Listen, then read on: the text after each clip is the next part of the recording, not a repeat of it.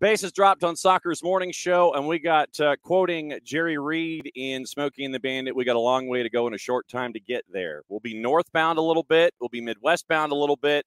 We're going to get you ready for the weekend. We're going to be talking about a lot of different things. We got Weekend Whiparound. We got 9:30. We got Commissioner John Prutch of NISA coming on at 10 o'clock. But we are catching up with the busiest man in futsal. And I'm not kidding when I say this. He's in the green room, and I can actually see him smiling. And we're trying to make sure that it's safe driving while he's going on and doing these kinds of things. Safe interviewing. We believe in that here at SDH. So without wasting any time, opening kickoff brought to us by our friends at Kickoff Coffee and kickoffcoffeeco.com. That's your QR code. For those of you watching on Twitch, don't forget, you go to Kickoff Coffee and kickoffcoffeeco.com. What you do, you use the code SoccerDownHere15. You get 15% off your purchase. They, in turn, take 10%, reinvest it in youth games, youth initiatives. Very, very cool stuff from our friends at Kickoff Coffee and kickoffcoffeeco.com. Time to take a breath. And now that means that we bring in from the green room, we go to Utica, New York, and we catch up with the man who is in charge of the U.S. men's futsal national team, Hewerton Moreira. Coach, thanks for coming on with us this morning. Thank you very much for having me. I love talking about soccer. I love talking about futsal. I love talking about football in general. Thank you very much for having me on the morning show. All right. So the reason that we have you on is it's an education for our listeners and our viewers, but it is also because you are getting your passport stamped and probably another 15 or so folks in 2 days' time, as the U.S. men's futsal national team is going to the CONCACAF Futsal Championships in Nicaragua. First and foremost, congrats. I know this is what the anticipated path is. How you feeling going into Nicaragua? I'm super excited. Very confident. We've been doing. We had 3 camps with the players, with the team, and every camp we can see them progressively improved. Offensively, defensively. Our main goal first was to identify a core of players to be with us. And I think that was very, very quick for us to identify the core. The last camp that we had in Argentina, we had 3 games in there. The games it was good, even better than what we expected, the way how we compete. So I'm very confident on this team, and I really believe this group that we're gonna get our job done. When it comes to getting a group together to make sure that you can accomplish the goals that you're chasing, what were you looking for in these individuals other than the idea that they have played together before? There might be some continuity. There might be some likeness in thought when it comes to, okay, I know what you want me to do when I do this and this and this. What were you looking for in those individuals that you're taking with you to Nicaragua? We have an interesting group. Part of the players play for MASL, the Major Arena Soccer League in the United States, and they're professional. They're used to being professional. They used to a lot of people watching them with pressure, but it's still a different sport. It's still arena soccer. And we have few players that play first division and second division in Italy futsal, which obviously they also are familiar to the game, but they also are professional.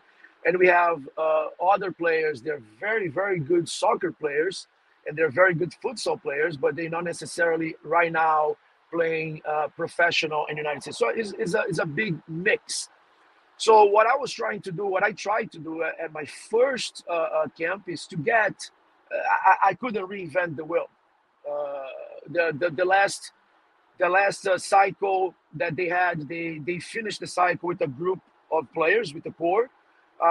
All I could do is to continue to have some of those players, and infuse and implement some players that I believe that would do well for us, and end up meshing really well, surprisingly well at first try. That normally doesn't happen that easy, but it meshed really well. So I was fortunate for that to happen, and I was just looking for players that, one, understand that going to CONCACAF, we're going to be playing against national teams that have professional programs in their country of futsal, so they're more familiar with playing futsal. So you have to understand that sometimes you're going to get stuck defensively, so you have to defend well. And we have to have fast. Hello? Yep, you're with me. You're good. Sorry. And we're going to have fast transitions going forward. We have to understand that sometimes we're going to have to learn how to suffer defensively. So I was looking for a group of players that can be strong offensively, defensively, technical ability, but also mentally, because the mental game is going to be extremely important in that competition. You became head coach last September. What has this experience been like for you to represent the United States in international competition, and what have you learned about yourself as a person and as a coach with this experience? First of all, it's an honor. It's a privilege for me to be, being part of the national team, to be representing the United States. So it's an honor for me just to be that. I learned a few things about myself. I learned that I actually can multitask. I wasn't quite sure about that prior to it. I learned that I have to be always very organized with my agenda, but it gives me an extra experience because, like I said, my full-time job, it's right here with Utica City FC in New York. But, being with the national team with futsal, the U.S. Soccer Federation, they're so professional that helps me to learn more, to become even more professional towards to my full-time job here, and vice versa. It helps me with my job in Utica City FC. It helps me to bring a little bit of experience with my coaching style all year round, and my indoor soccer as well, the way how I see the game. So right now I can say that both sports are complementing each other and help me to just to become a better coach. I always say that to my players, and my job in the national team or in my club is not to become the best coach in the world. I'm not here for that. I'm trying to accomplish objectives. I'm trying to accomplish goals, and my goal right now is to focus on qualify to the World Cup, and it's been 20 years since the United States have won CONCACAF. So obviously, my second objective is to win the World Cup, to win the CONCACAF. The qualifiers, and bring back the trophy that has not been in the United States for the past 20 years. Hewerton Moreira, head coach of the U.S. men's futsal national team. They're getting ready for the CONCACAF Championships. He's flying out this weekend. He's going to Nicaragua. That's why he's catching up with us from Utica, New York, going under underpasses, on freeways, and doing safe interviewing here this morning on the morning show. When it comes to CONCACAF and futsal as a sport, how tough is it for the United States to navigate CONCACAF as a futsal competition? How tough is futsal in CONCACAF? It is tough. There is a couple good national teams in there. Costa Rica is the most active group in there. The Costa Rica is the most active. They have a professional program in there. A lot of players play in Europe as well. Guatemala, they have a good national team that is they have like a big history with CONCACAF. Panama as well. Canada in the past had some success. It's a tough competition. Like I said before, it's always tough when you go from between sports. We don't have a full team right now that plays futsal, but we do have amazing players, amazing individuals. So our goal is just to make sure that they gel together and play very well as a group. But it's a tough competition, but I know that we've been doing a great job, and we're going to be a tough competitors as well. How difficult a transition is it for an arena soccer player to grasp the differences in futsal and succeed in futsal? How different is it? It is a small size game, which that helps definitely, to play both games. I always say in arena soccer that it's easier for a futsal player to adapt to play arena soccer than an outdoor soccer player to adapt to play arena soccer, because the size of the game, because how quick, how fast the arena soccer it's played as well. But I am very fortunate that those players that play arena soccer, they're coming with us to the national team. They are former futsal players as well, so that absolutely help. All the players that play arena soccer that come to the national team, at some point they also played futsal in a very high level. So you just have to adapt. I didn't have a lot of time to adapt. Like you only have like a few months, but I never have excuses in my life. I like challenges and I embrace them. And those players that they have like a very very big personality. Uh, so I think they will adapt extremely well for the futsal game. So then let me ask you this. For individuals that are used to playing the outdoor game, what would you tell them about what playing futsal could do to help them round their game out or even add to their game outdoors? What would futsal do for outdoor specific players, you think? Obviously, what I'm gonna say gonna sound extremely biased, right? Just because I am a futsal player. I'm originally from Brazil, and I when I start to play soccer back in Brazil, you don't start to play outdoor soccer until 12, 13 years old. Before that, it's all futsal. Futsal help outdoor soccer players for multiple things.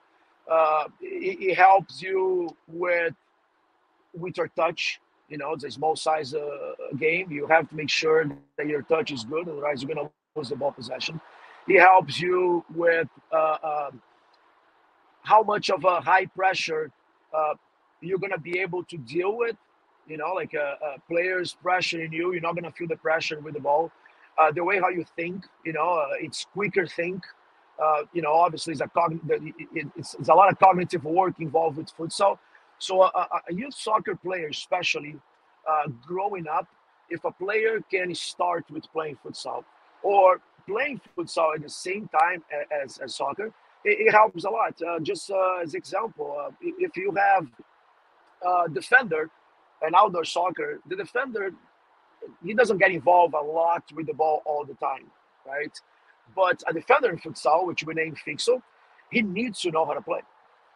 He needs to know how to pass the ball, how to receive, how to move in between lines, and all this stuff. So you get a kid that been playing defensively in futsal for a long time, and you add this player in an outdoor, he's going to become an amazing defender. He's going to become a defender that not only can disarm the opponent team, but he also is going to be a threat with the ball. So futsal add a lot, 1v1, how to break lines, how to play, inside of the midfield. Again, I'm passionate about the sport, so I'm extremely biased. But I can see so much of the benefit in futsal for an outdoor player. And like I always said, for me, uh, clubs should implement futsal at a young age. And if they did that, it would be extremely smart to form better players, better technical players. Because in the United States, we already have the physicality. We already have the kids with a lot of desire of playing, and we have talent. But now you add futsal, you're going to add the technical ability that they need. Coach, good luck at practice this morning. May the flight to Nicaragua on Sunday get everyone there in one piece. You've got a week to train before everything kicks off April 13th in Managua, Nicaragua for the CONCACAF Futsal Championships. Good luck. Get that title for the United States. Get as deep as you can. Looking forward to seeing how things go in Nicaragua. Thanks for hanging out with us on the morning show. Good luck at practice. Good luck in Nicaragua. Thank you so much. Thanks for having me. And we're going to be fighting hard to bring the trophy back. Thank you. That's very cool. Hewerton Moreira, the head coach for the U.S. men's national team when it comes to futsal. That was cool. Literally, he's driving to practice this morning in Utica, New York. and he's on the highways and the byways, and he was practicing safe interviewing. He was practicing safe interviewing. Hewerton Moreira, the head coach of the U.S. men's futsal national team, they are heading to Managua, Nicaragua on Sunday. They're going to be practicing for a week. They have in their group Trinidad and Tobago, Dominican Republic, and Guatemala, and that is like 13th, 14th, 15th. It is rapid fire, bang, bang, bang, and they are trying to get out of group, and they are trying to, for the first time in 2 decades, bring a championship to the United States when it comes to futsal. So once again, thanks to Coach Moreira for hanging out with us this morning, and like I said, he's heading to practice. He's got practice going on, so he's good to go. That was a cool way to start the show. So that was your opening kickoff, brought to us by our friends at Kickoff Coffee and kickoffcoffeeco.com. That's your QR code for those of you who are hanging out and watching us on Twitch, on YouTube, or on the 280-character app. And once again, you go to Kickoff Coffee and kickoffcoffeeco.com. You use the code SoccerDownHere15. They, in turn, take 10% reinvested in they take 15% off your purchase. They, in turn, take 10% reinvested into the youth game, youth initiative, stuff that they have earmarked. Once again, thanks to our friends at Kickoff Coffee and kickoffcoffeeco.com. So that's how you start a morning show, literally. On his way to work, the head coach, Hewerton Moreira, of the 14-player roster for the CONCACAF Futsal Championships that's going to be next week in Managua, Nicaragua. So we caught up with him on his way to practice. Thanks to Jeff Crandall. Thanks to Jason for making sure that Coach Moreira could do that at this time of the morning. Like I said, literally, he was driving to practice. And so we caught him on the highways and byways in Utica, New York, and are getting ready for the USMNT Futsal Championships. He's getting ready with the USMNT for the Futsal Championships in CONCACAF next week in Nicaragua. So very, very cool stuff there. Hi. It's a Friday. We've got a very busy show. And here's your traffic. At 10 o'clock, the commissioner of NISA will be dropping by, John Prutch. And it will be discussion about what's going on in NISA currently. And obviously, they are starting their season, the regular season starting this weekend. And they've already had some folks in Open Cup. They've made some inroads in Open Cup. But because of what is going on in this footprint with 2 clubs specifically, that is going to be a part of the conversation. It cannot be ignored. And so we're going to be discussing what's going on inside NISA, getting ready for the 2024 season, inroads in Open Cup. But we've got to talk about Savannah Clovers, and we've got to talk about the new club on the block, which was an old club on the block. And Georgia Lions SCFC is now Georgia FC. And they are apparently going to be playing at Silverbacks Park. And they now have a new director of business operations in Preston Jarneski. And Kerem Dazer, who you may know from his time at Dalton State, Georgia Military College, and at Georgia State, is going to be the new sporting director. So we'll have questions. We'll find out what's going on in NISA, and we will get all that prepared in hour number 2. We've got the Weekend Whiparound, patent pending, trademark coming sooner, hopefully, rather than later. We'll preview all the action. We'll go through all the juice boxes. Obviously, news for Atlanta United yesterday for the trip to NYC. No Gigi and no Shande Silva. Obviously, Gigi, it is diagnosed as a bone bruise. And so no Yorga Shakamakis on this trip. And Shande Silva, an adductor injury. It was disclosed yesterday by head coach Gonzalo Pineda. And so they are going to be short those 2 individuals on the front line heading to Citi Field to take on NYCFC. So it looks like it's going to be some combination of Tyler Wolff and maybe Edwin Mosqueda on the left a little bit, and Daniel Rios and Jamal Tiare. So that's what you'll be looking at, and some combination on the front line. So be interesting to see what happens at practice this morning, and to see how the group is pieced together. So once again, you'll have young legs on the edge, possibly with Tyler Wolff. You'll have Daniel Rios, who is getting to full song, and you'll have the birthday boy, the birthday brace boy, Jamal Tiare, scored 2 on his birthday last time out, and so feed the hot hand. And so we'll see what happens with the lineup up front when it comes to NYCFC. There's some other injury news involving other clubs. Roman Celentano for FC Cincinnati, he is out. And so it might be Alec Can who will be in net for FC Cincinnati on the weekend, and we'll see for how much longer it might be Alec Can between the sticks for FC Cincinnati as we go forward. But once again, thanks to Jeff Crandall at U.S. Soccer. Thanks to Jason for catching up with Jeff. And once again, thanks to Coach Moreira as he was heading to practice this morning. Very, very cool stuff there. Morning, Alex. Morning, Abby. Abby reminding us tonight that it is a night before party at Fido Midtown from 6 to 10 for those who will be participating and are interested in what's going on with She Believes Cup. There's a night before party. And let's see how everybody does on the quick turn. So it's from 6 to 10 at Fido Midtown tonight. But the question is, after 10 o'clock, you got 14 hours before a kick. But then, of course, the actual the tailgating is supposed to start, I think, at 9 a.m. So you're going from possibly, for those that may do this, you got folks that might be going from the night before party at Fido Midtown, might be a little bit of hair of the dog, first thing in the morning from 9 to 12 to get you ready for She Believes at 12 and 12:30. Oh, boy. So, Abby, what you're saying is with parking lots opening at 7:30 in the morning, that there might be folks going from one place to the other. I see how this goes. All right.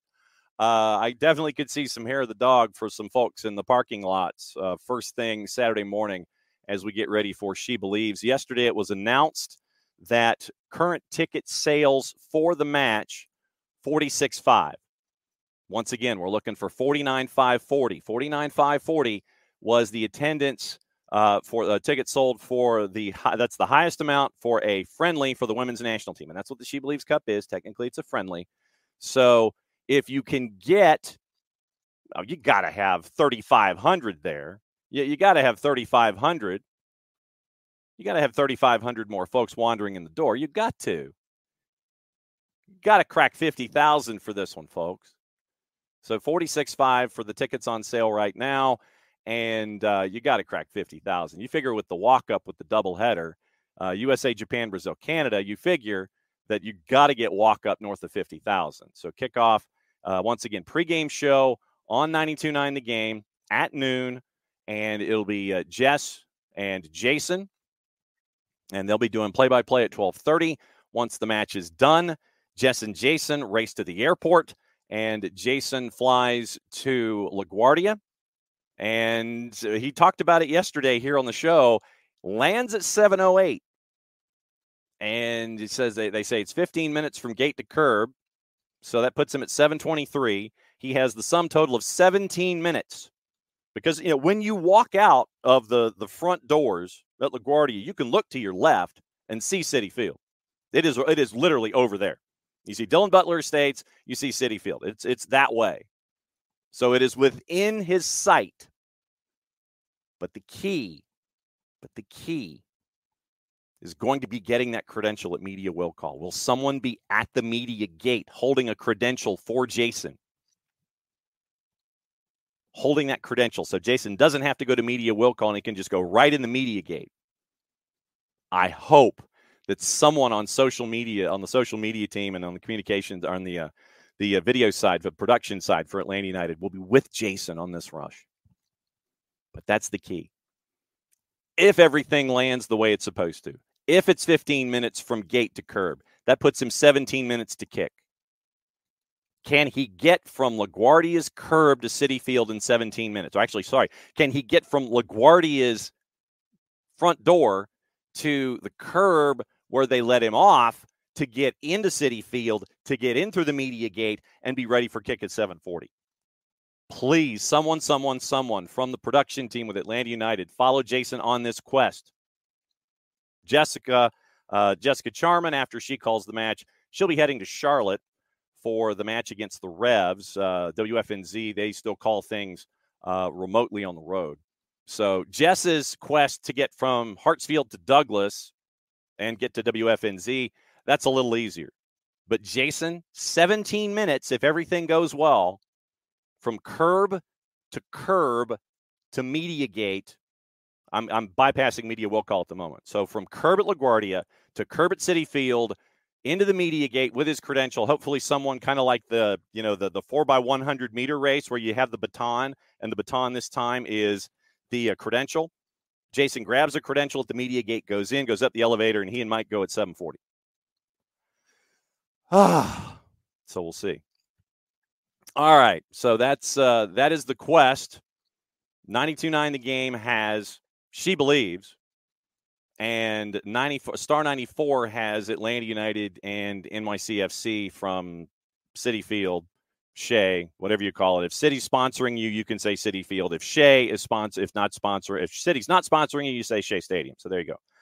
That's where we are. All right, 9:30. Actually, it's 9:31. Wow, I've yammered a lot this morning. All right, it is time to catch up with our mogul in training, and it is time for the special open that comes with this particular segment, and it's always great to catch up with our friends from Beyond Goals Mentoring here on a Friday.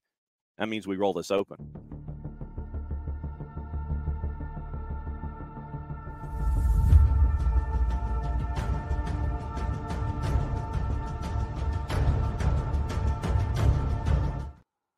Cap, what is up?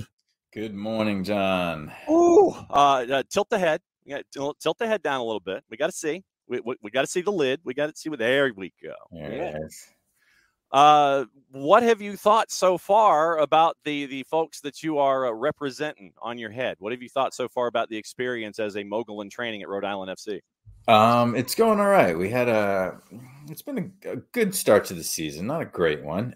We've had our first 2 games, 2 draws, both winnable games. I suppose both were losable. But the optimist in me looks there like you go. We could have won both games. Last 2 games have been away games. We've had the lead in both away games, which has been great. But our game last weekend, we played away at Tampa and got a shellacking in the second half. And it really wasn't a shellacking in terms of like play. We just had some bad mistakes that cost us. And so that's all right. We played Dell's team this weekend. So it'll be a good way for us to bounce back. Oh, there we go. Shots fired. He's only been in the booth for 2 minutes. How much of as this continues to be a learning experience for you, did you ever think that in all of the learning that's been going on and all of the build that you would be learning some of the lessons either on the field, off the field, or both, that you would be learning, whether it is patience or whether it is being driven crazy and trying to control your emotions about what's going on the field and sitting there and resisting the impulse to put on an RIFC jersey, kind of like Sasha did with Des Moines Menace in Open Cup? And are you having things that you're having to kind of sit there and bite your tongue about? No. And I have to actually calm down some of the other board members where I'm like, guys, it's okay. Wow. Like, hey, one bad half, some mistakes from some guys, like it's all good. We'll be fine.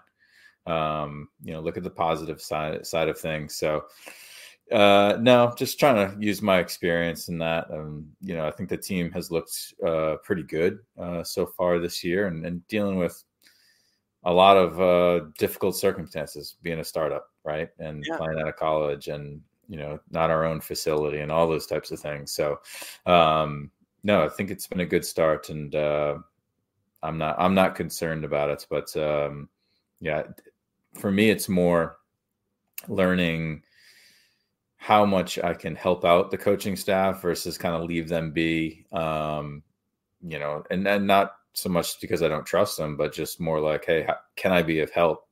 And so I watched the game a couple times last week and threw a couple videos to the coach and said, hey, you might want to bring these up with some of the defenders. We have a really good relationship, which is nice, Kano and I. So I feel okay doing that type of thing with him, especially.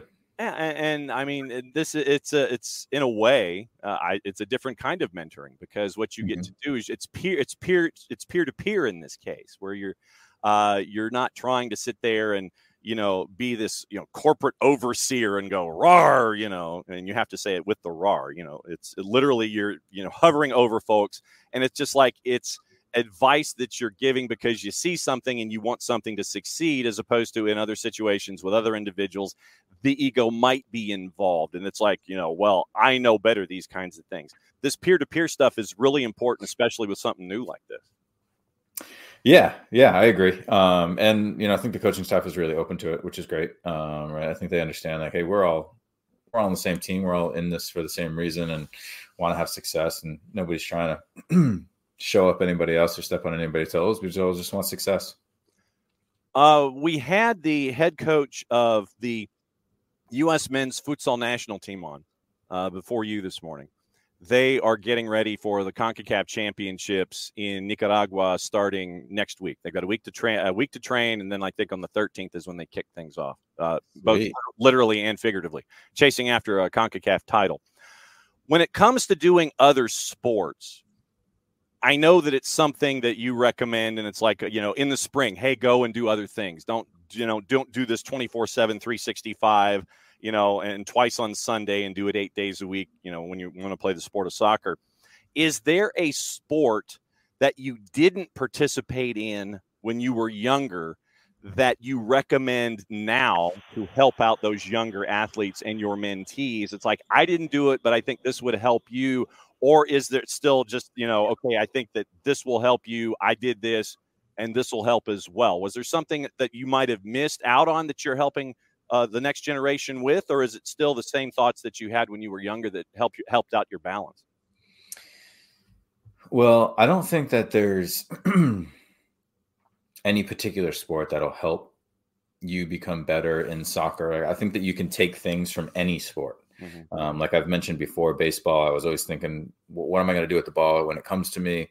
I think basketball, any team sport, you really can apply a lot of things to then soccer when you're playing soccer. So I think that you can learn a lot from any sport, honestly. I think if there was one sport that I would have enjoyed or got some benefit from that I didn't do, is swimming. Okay. Just because I think it's a great cardiovascular workout, and it can get you so strong as well. And it doesn't put any stress on the body. I mean, you know what I mean? It's super difficult. Yeah. It's not tough. I mean, someone who's, 712 years old like me, I can go into a pool and I can do hydroaerobics, and that way you're not getting as much strain on your knees. You can run in a pool, and there are added benefits that you don't have the stress and strain of, pounding the turf with tennis shoes that you could do in a pool or something like that. Yeah, totally. And I think as far as like off-season workouts and things like that, it's such a great way to get a good workout in. Swimming is just so challenging for those of us, especially that don't do it much. So tiring. So that would have been one, but I'm just because I played most of the other sports outside of American football. And I mean, you get to broaden your horizons, and you get to go in different directions. And as you said, you might stumble across something that is beneficial that you wouldn't have thought of initially. And I'm down with the idea of the swimming part, because once again, you think that it makes it fun almost, where, like if you're in a pool and you can sit there and you can, mess around in a pool a little bit, but if you still get your laps in, you still would do whatever. Having fun in that second activity or that third activity will almost act as, I think, a refresher when you go back to your primary activity in soccer. Yeah, I get to spend some time away. I get to do this. This helped me do this. This helped me do this. And now it almost gives you that fresher perspective when you go back to that first sport, I would think. Yeah, for sure. Absolutely. I mean, we've talked about it a lot, right? You have to enjoy what you're doing. Otherwise, you're not going to get much out of it, and you're not going to have long-term success for sure. The motivation will go away real quick. So, yeah, that's always number one. Is enjoying what you're doing, because you'll get the most out of it, obviously, when you're doing that. So, no doubt about it. And I mean, when you go through these kinds of things, and you're kind of figure out what works for you, and all of that. I mean, at times I would imagine that, when you find those other things, and we talk about it, you enjoy what you're doing and it applies to a larger picture. When it comes to feedback that you get from your mentees about the entire experience, 12 months a year, and I would imagine that your mentees are with you 12 months out of the year, right? It's not just an in-season thing. If they want to contact you in their off season, they can do that, right? For sure. Okay. So when they're not in their primary sports, are you still getting that off-season feedback about what's going on in their lives and those kinds of things? Or is it something literally that's like, it's that 9 months and I want to talk soccer 12 months out of the year, or are they talking to you about those other things that they're not involved in the other 3 months or whatever? Yeah, sometimes. I'd say more often they take the break, which is totally fine by us. And there's some kids that want to know, okay, what should I be doing during my break, and how can I still get better during this break, and what should I be doing? Type things where we have these conversations, and and as we gear up towards a season, we try and focus on goals and little things that we want to accomplish this season. Yeah. So that we make sure that we're just prepared and we've got an idea of what we want to do at the upcoming 3 months, 6 months, whatever it might be. But there are definitely some kids that just want to get away and don't want to talk about soccer, and I respect the heck out of that. Well, I mean, so then do you and Greg, how much learning do you guys get from your mentees? I mean, I know that it's a two-way street when it comes to feedback and everything, but do you learn from your mentees perspectives that you didn't have going into a situation? How much learning are you guys getting from your mentees? Because I know the mentees are learning a lot from you guys. What's the reverse?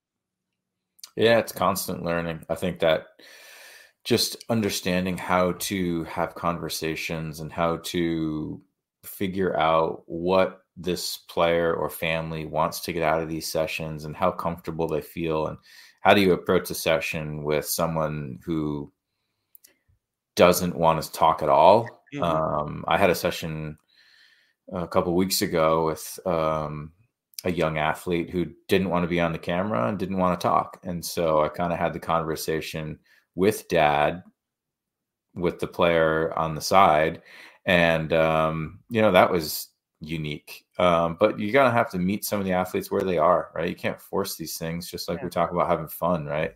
I don't want anybody to be bored or hate getting in front of a camera and talking to me, because then they're not going to get anything out of it.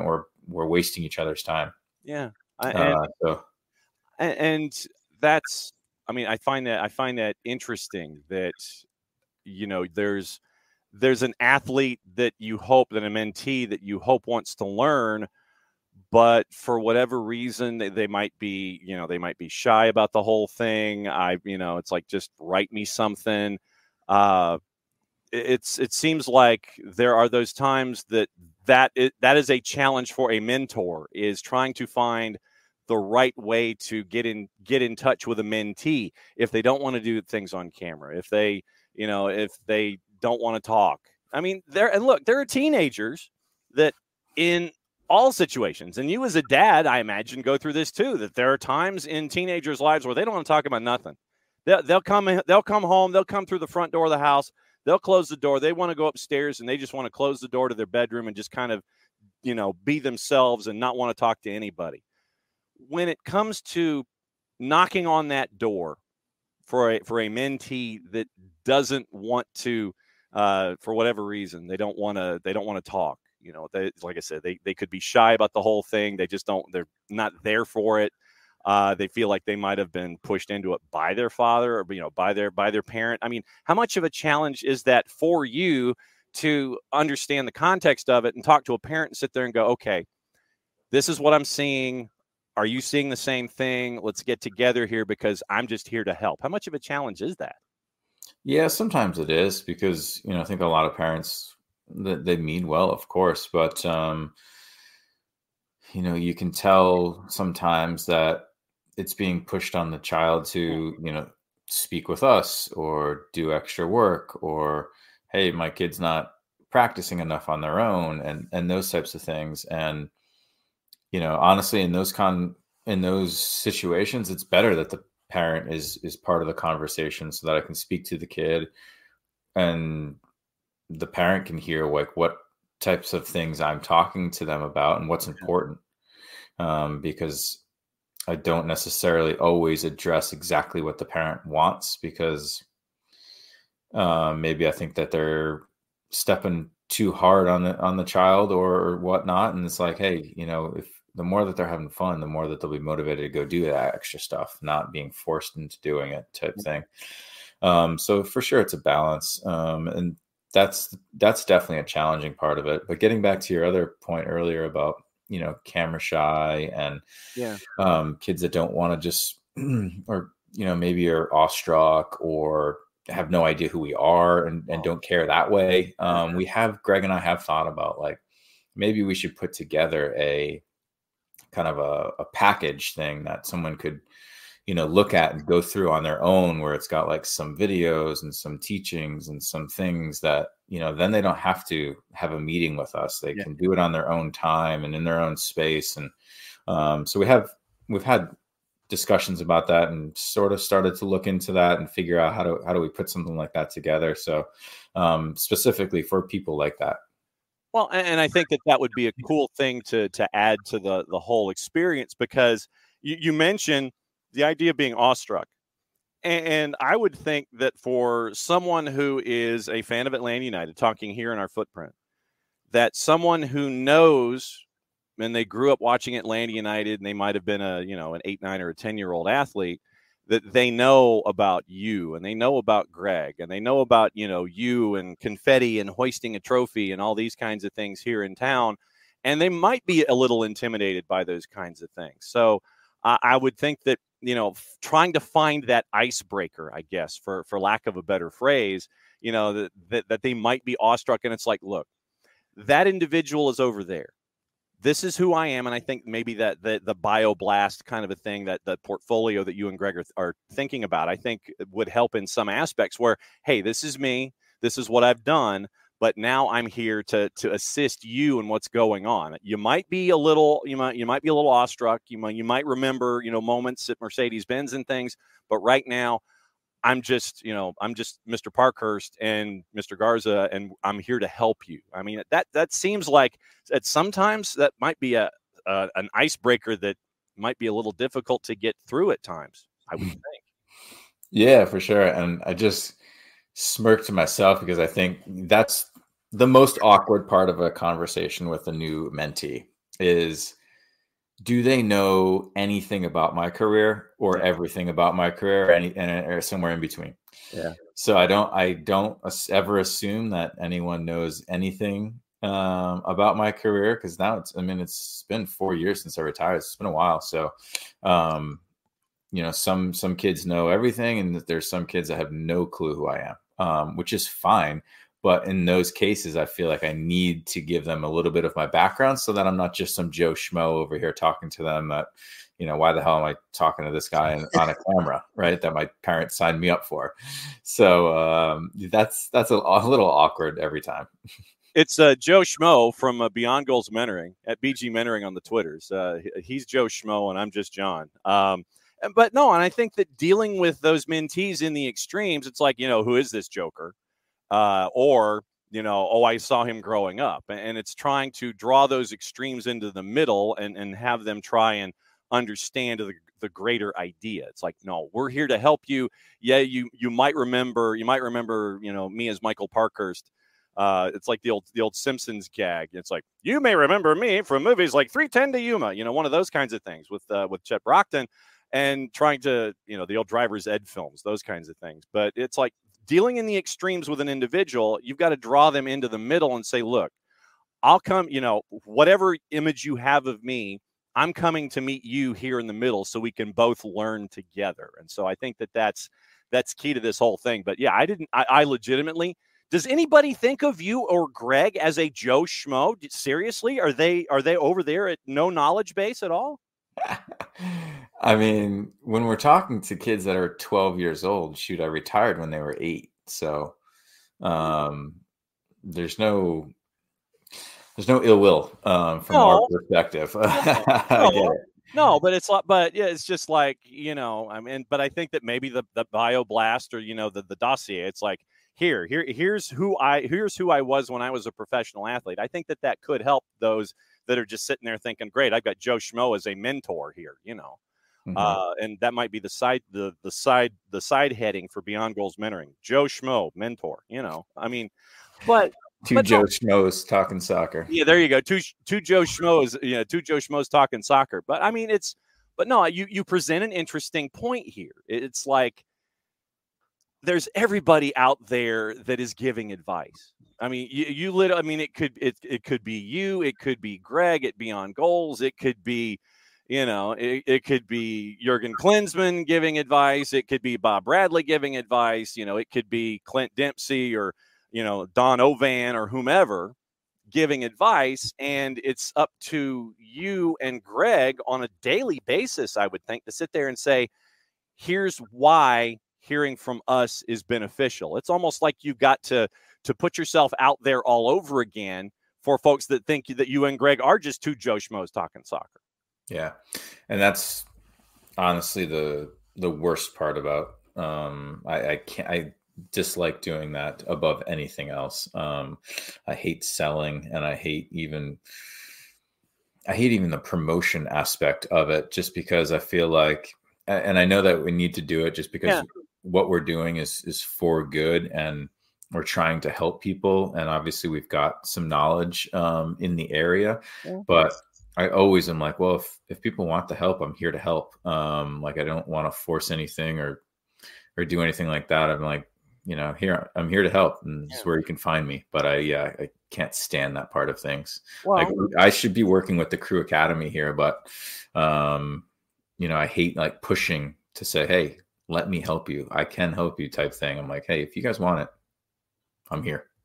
Yeah, well, and I think that plays into the idea of the human ego, because there are some that will sit there and they'll puff out their chest and go, hey, look at me. I did all these things, and that's why you should come and see me. And I'll teach you about soccer. And then there are others who aren't as wrapped up into their athlete selves. And it's not about the ego. It's about the effort, and it's about the end of the end game, honestly, where you're here to help.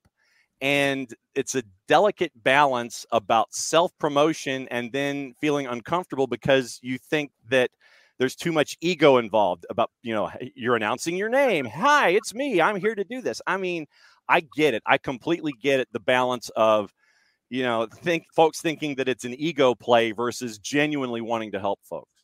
Mm-hmm. Absolutely. Does that drive you crazy? It does. That's why Greg does it far better than I do. He grinds a lot more than I do, and without him, we wouldn't have 3/4 of the business that we do, or clients and things. So, he's much better about it than I am. We've all got our strengths and weaknesses, I suppose. Well, but that's why I think that, that you and Greg do really well in that Venn diagram of two Joe Schmoes talking soccer, is because you each bring something different to the table. And when you combine the two of you in that Venn diagram, there is that middle part that is the same thing, but that the two 50% come together, and you guys do a really good job because you come at it from different angles each time. Indeed, John. All right. So before you go, one more thing. This week, Atlanta United is going to play in a unique environment. It's not quite the U12 futsal pitch at Yankee Stadium, which is apparently regulation size, air quotes, regulation size. They're going to Citi Field. And NYC says, you could, in theory, at Citi Field, you could be you're going from the first baseline down the left field foul line. NYC takes those dimensions that are regulation at Yankee Stadium, and they bring them over to Flushing, Queens, and Citi Field. What's it like playing in a bandbox? What's it like playing in a U12 futsal pitch? Does it drive players crazy? How much of an adjustment is it? And what's it like playing in an environment like that is just odd and it's off the rails as it seems every time out? Yeah, there's a few unique challenges to playing at New York. And one is the field is like sideways. It's like crooked in that when you look at it, it's weird. It's on an angle. So when you're on the bench and you're looking across the field, you're not looking at a straight line. It's like crooked.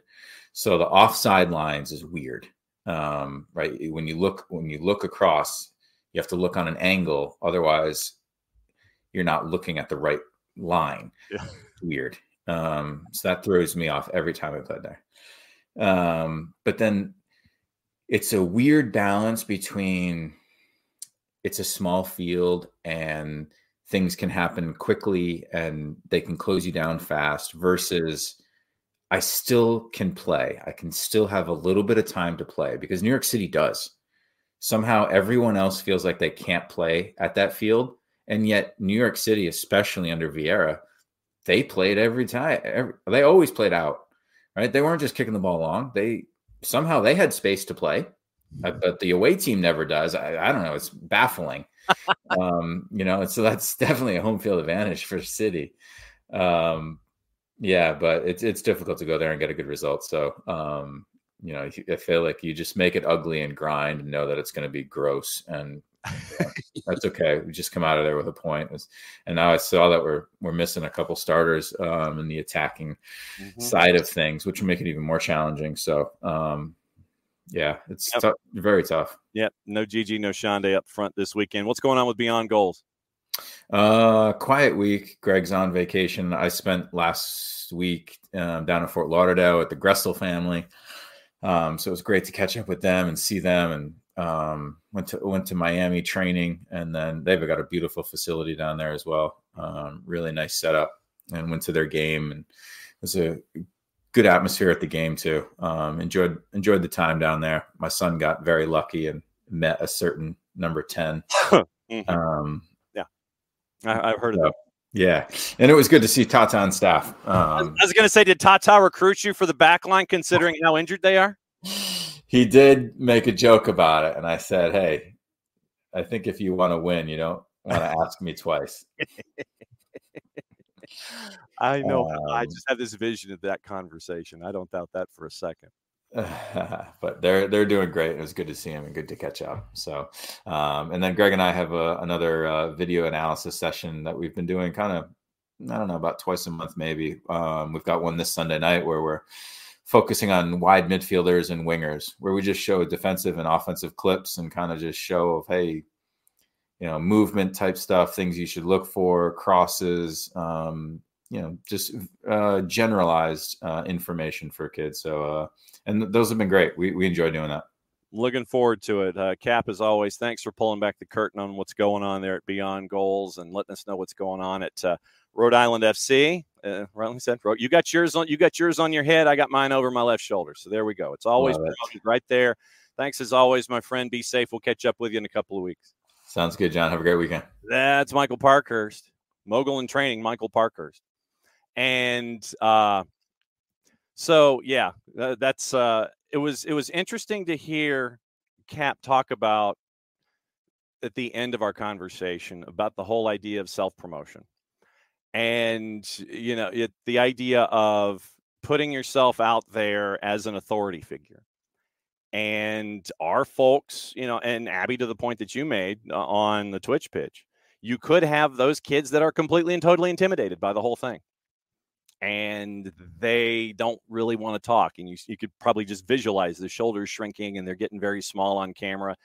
And then there are those that don't want to be there because their parent has put them in this situation. Yeah, you need to learn from Michael Parkhurst. And the kid's going, who? And so it is that battle of, who is this person? And I've seen this person growing up. I might be intimidated by the whole thing. And it's a delicate balance. And then Michael talking about the difficulty of self-promotion. And that's, I think we all go through that. And just right now in this particular case, it is, where you're trying to help and you're not putting yourself out there as, hi, look at me. I'm, number one. I'm here to help, period. Bang. End of sentence, end of story. And I can imagine that at times it's difficult for a mentor. Doesn't matter what frame of reference we're talking about when it comes to mentoring.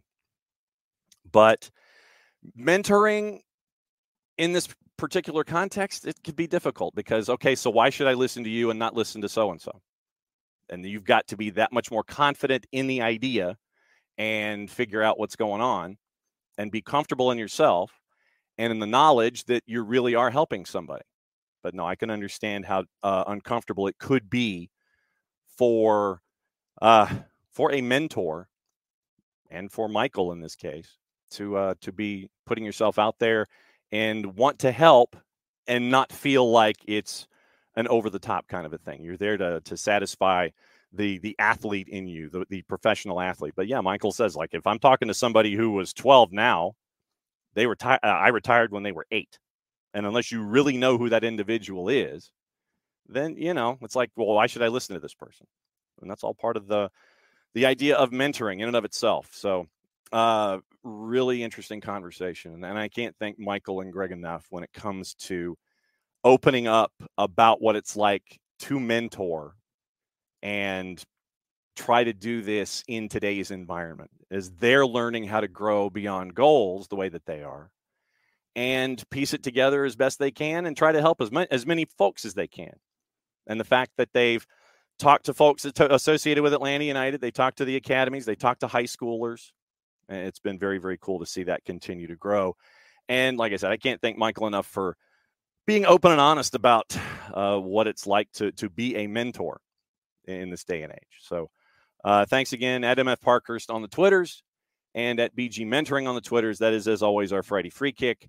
And we get to go down roads that we don't necessarily anticipate when it comes to hanging out with Michael and Greg. So very, very cool stuff there.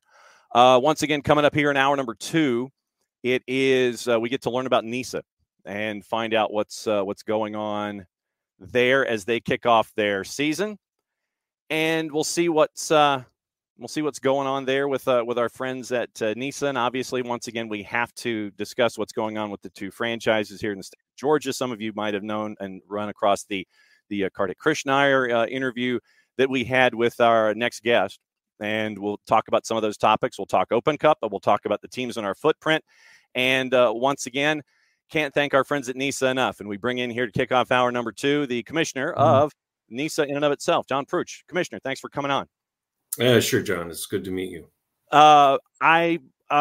Going into this, I apologize ahead of time if this turns into rapid fire Q&A and things like that. I know that I have you only for a limited window. So I do want to talk about the season kickoff. I want to talk about Open Cup and obviously the 2 teams here in our footprint. So then let's start off with what you've seen so far with the clubs that are in NISA. In Open Cup, there have been some successes with some folks. Yeah, I'm actually very proud of what the Stars have done and Irvine Zeta. Zeta is a brand new club for us, and they've gotten off to a good start. So I'm very proud of both clubs.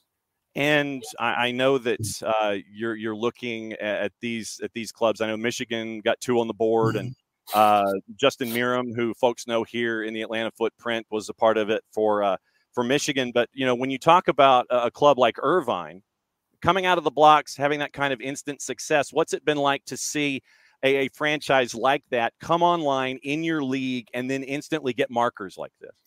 Well, you just hope it continues, right? I think it's, they're in a great market, right? I mean, Orange County, Southern California has got a lot of talent. And I think they've really done a good job of preparing themselves for the season.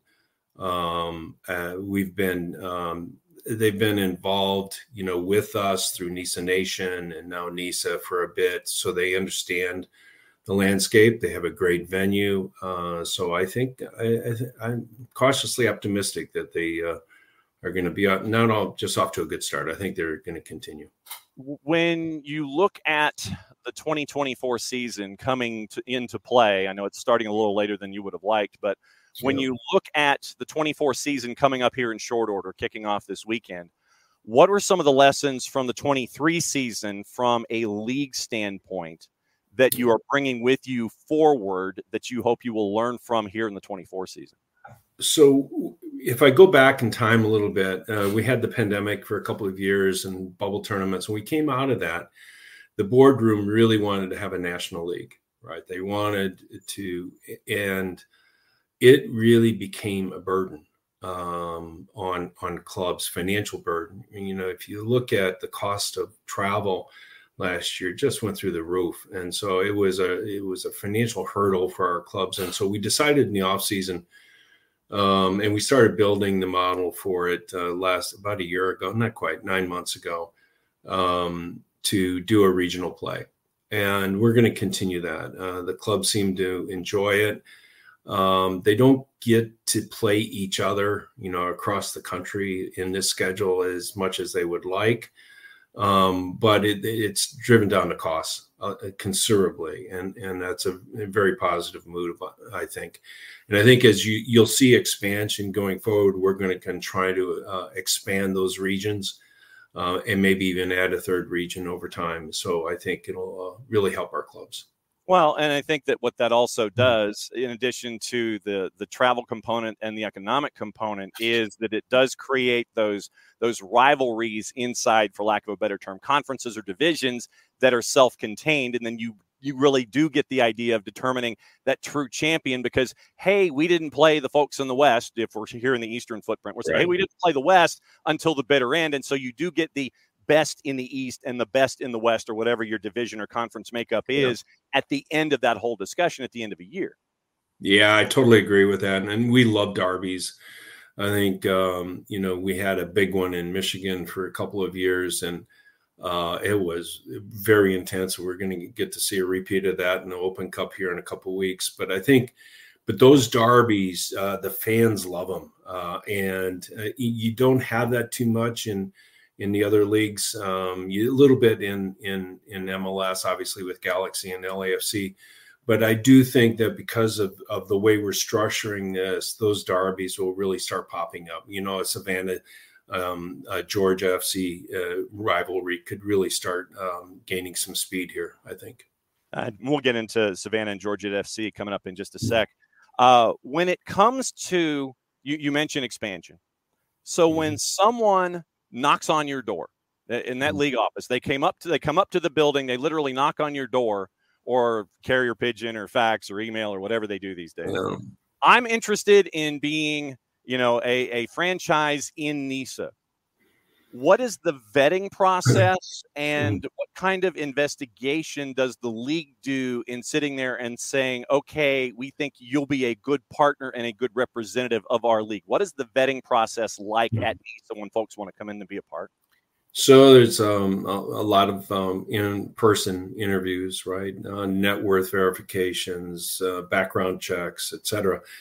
But I will say that vetting is, only gets you so far, right? There are times when we bring in owners that are more than highly qualified, but it just decide that at some point it's not for them.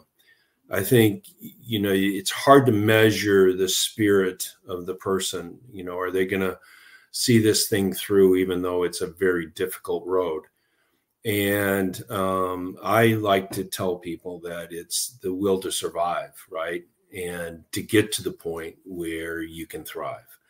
And sometimes, people are willing to do that in their core businesses, but they look at this as not necessarily their business. They look at it as a soccer club that they've always wanted to own.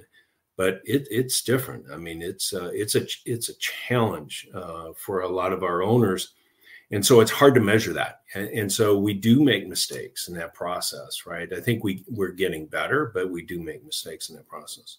So when Georgia Lions came knocking on your door and were announced in January, you can be as privy with comments and conversations as you wish, but when they came knocking on your door, and the league did the vetting for the individuals, Veerhout, specifically Mr. Veerhout and Ms. Patel. When they came in the door, they knocked on your door, hey, we want to be a part of it, and you vetted them. What was the overall discussion? It's like, okay, this will work. What were the determining factors in saying Georgia Lions will work in Conyers at that current time in early January? What were those in question? It was really more about, it wasn't about Patrick at all. We'd only had one or two conversations with him. It was really about Sunita. Sunita, really a quality individual. We got to know her. She is very committed to the project. She loves giving back to the community. And I think she, as it turns out, got sideswiped a little bit on this whole process. And then we ended up with some management members that were part of the Patrick deal. And so we had to jump in. And as we all know the story now, we jumped in, we had to clean house, and we had to say, we're not ready yet to play the Open Cup. We're not ready to host the interconference play that was scheduled to be in Georgia. And so we then relied on our relationships to try and build a management team there. The first person we contacted was Coach K, who I've known for a long time. And Coach then started doing his own work on vetting out people. And so I'm comfortable now. We are where we should have been, but we are where we are now, getting ready to start the season. I think we're way behind, obviously, but the people want to do it. Coach and the staff want to do it. And I think it's a long season, so it'll be a bumpy road for the first month or so. But I think once the players get comfortable with each other, and I think they'll be okay. So, but we'll see. We'll see. Who is the owner of Georgia FC? Technically, right now, it is still Sunita. She's still struggling because of all of this and the impact it's had on her life. We have a lot of support for her. We do have a couple of investors that are involved with the league that are helping that cause right now. But we'll make a long-term decision down the road on Sunita. But she appears to want to continue to move forward. But I will say, she was very rattled by all of this. And with looking at the schedule right now, the release said that it's going to be in one particular stadium in the northeastern section of the city of Atlanta. There are some dates in Dalton, which is a 2-hour haul. And I know that that's Coach Kareem DeSerres, that's his home turf with North Georgia Soccer Academy. Yeah. Is that the plan, where it's going to be a by venued home schedule for them, or what? It was a little bit of a okay, coach. We'll allow you to have a couple games up there. The intent is for it to be at Silverback, and we will play the Independent Cup games in Dalton, and we'll play a couple of the league games in Dalton. And I think that's more of a nod to Coach K and his academy, and letting his kids see what can happen if they're really dedicated to this. What'll happen next year, we'll see. But our intent is we are an Atlanta club. So Savannah, and there have been some published reports recently where the league is helping Clovers make ends meet. What is the current status when it comes to the league's involvement with Clovers and having them as a franchise for the full season in 24? Yeah, so I'll just correct one little thing that you said. We are involved. It's investors that we've brought in to help the situation. Let me give a little background on that. Sure. We started seeing some issues 6 months or so ago. The primary team owner, who is still the primary team owner, but he's out of South Africa. There were some geopolitical issues going on and moving assets or capital. And so things started to slow down, payments and stuff like that. And so in the first quarter, it became obvious to us that we were going to have to step in if we wanted Savannah to play. We love the market. We love what Brian and Jeff Defoe did there in building that club from an amateur to a pro. And we just didn't feel it was right for the market or right for that club to say, no, you can't play. Right. So we stepped in. Jeff Defoe is coming back to run the club. David Proctor, the coach, is doing an amazing job of holding it together. And again, you never want to be involved at the league level, especially with independent clubs, but sometimes you have to if you really want to make sure that club survives. And I think those three individuals, Brian, Jeff, and David, will do a good job with the club. Again, it's off to a later start. We saw in the Open Cup game the other night that, they just haven't had enough time together yet. Yeah. And that will take time. And they have a road trip tomorrow to Michigan. That ought to be a pleasure. But I think David will have them ready for the match, and we'll see, right? And there were signs in that game the other night. The talent is there, the attitude is there. There were times when you could tell that they just hadn't been together enough, right? Where they get stretched a little bit on defense and stuff. So it is what it is. But we're very pleased with the management of the club and the direction of the club. I was going to ask, what kind of a leash length do Clovers have when it comes to searching for investors, getting those folks vetted, getting them in the barn, approved, NISA approved kind of a thing? How long of a leash are you giving Clovers so they can be a part of NISA? Pretty long. We are working together with them. We've identified a couple of potential investors that love the market, love the club. And so over the next couple of months, a decision will be made. And by the way, one of those investors did come from the management team. When it comes to Division I, Division II, U.S. Soccer Federation certification, so on, these kinds of things, there are certain metrics that have to be met when it comes to net worth and these kinds of things. I think for Division I, I think it's 30. If it's a consortium, lead owner's got to be 35%, and I think net worth has to be 20 million or something like that, or at least presented in paper to sit there and say, "Hey, I'm worth 20." Second division, I think it's 35%, and they've got to be worth 15. What kind of parameters are you guys looking for in NISA when it comes to someone who knocks on your door? Is there a franchise fee that it is non-refundable when they're interested? When it comes to what you're looking for from a financial standpoint, what kind of investors are you looking for? Yeah, so PLS for Division III is 10 million. Okay. I don't want to go down a rabbit hole PLS, but it is pretty arbitrary. Right.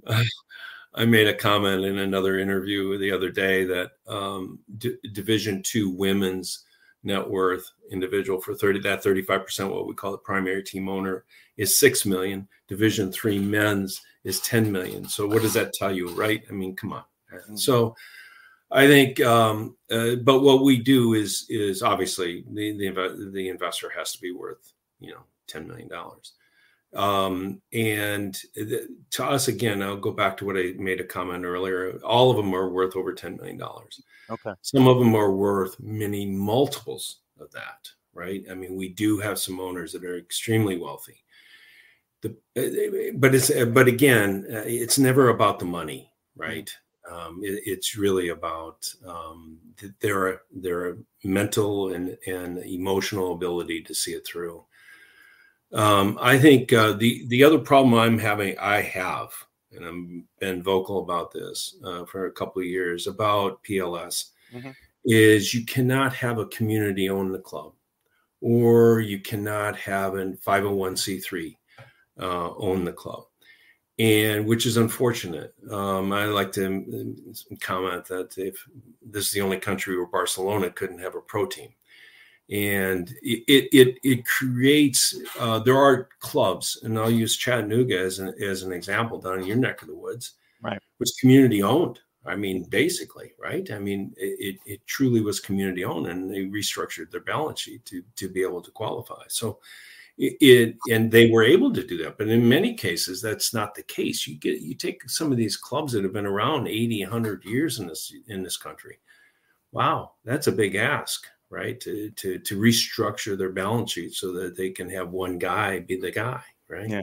Tough. I can't thank you enough for coming on to discuss what's going on. It's been a difficult walk here in the off season. It still is, with a couple of franchises here in our footprint. I know that you mentioned losing Chattanooga FC to to MLS Next Pro as a part of it, and having to deal with what's going on with Georgia Lions FCSC, and now Georgia, now that they're in this third incarnation in basically a 3-month period. I know that that's not ideal for what's going on there at the league office, and especially with what's also going on in Savannah. But I give you full credit for coming on and being transparent about all these kinds of things and walking folks down the road and giving us a bit of an education as to what it's like there in the league office, trying to navigate 9 franchises, keeping 8 on the board, and keeping certification and all these kinds of things. I can't thank you enough for coming on to kick off your season. I know that I wish we were talking about more stuff on the field, but I'm glad we got to talk about that in addition to the issues folks were asking here in the footprint. Sure. Well, John, I appreciate your time. All right. Thanks. And we'll talk again. Thanks. Yes, sir. Thanks again. Right. That is the commissioner of NISA. That is John Prutch. I give him full credit. I mean, legitimately, it was like, I know that I want to come on. I'd like to have the commissioner come on and talk about what's going on in the league. And there are some issues with some franchises here as well. And so I give him absolute full credit for coming on. And we do have some answers. And so that's good to know. And so we'll have these answers, and we'll go here in the opening weekend of NISA here across the board, getting the answers on Clovers, getting the answers on Georgia FC. So once again, there you go. We got to 10:20. But now we know that the owner of the new franchise, the third incarnation of the franchise, Georgia Lions FCSC, is Georgia FC, and it is Sunita Patel.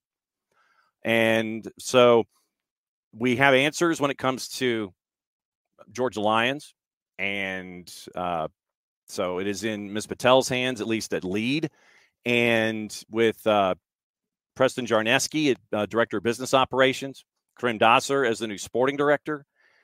And it is correct that when you look at the NISA schedule, they are playing at Silverbacks Park. There are some odd start times. You've got Friday, 5 o'clock on the board right now. If you look at the league schedule, you've got a Friday, 5 o'clock. You've got noon on Saturday in the summer. Odd start times. But I imagine right now, as you're trying to knock on the door and go, hey, we're looking for a venue to play at. When can we play? And there's only certain times made available. And it just so happens it's in the heat of the day in the summer in the city of Atlanta. So it's not a story that we're going to stop.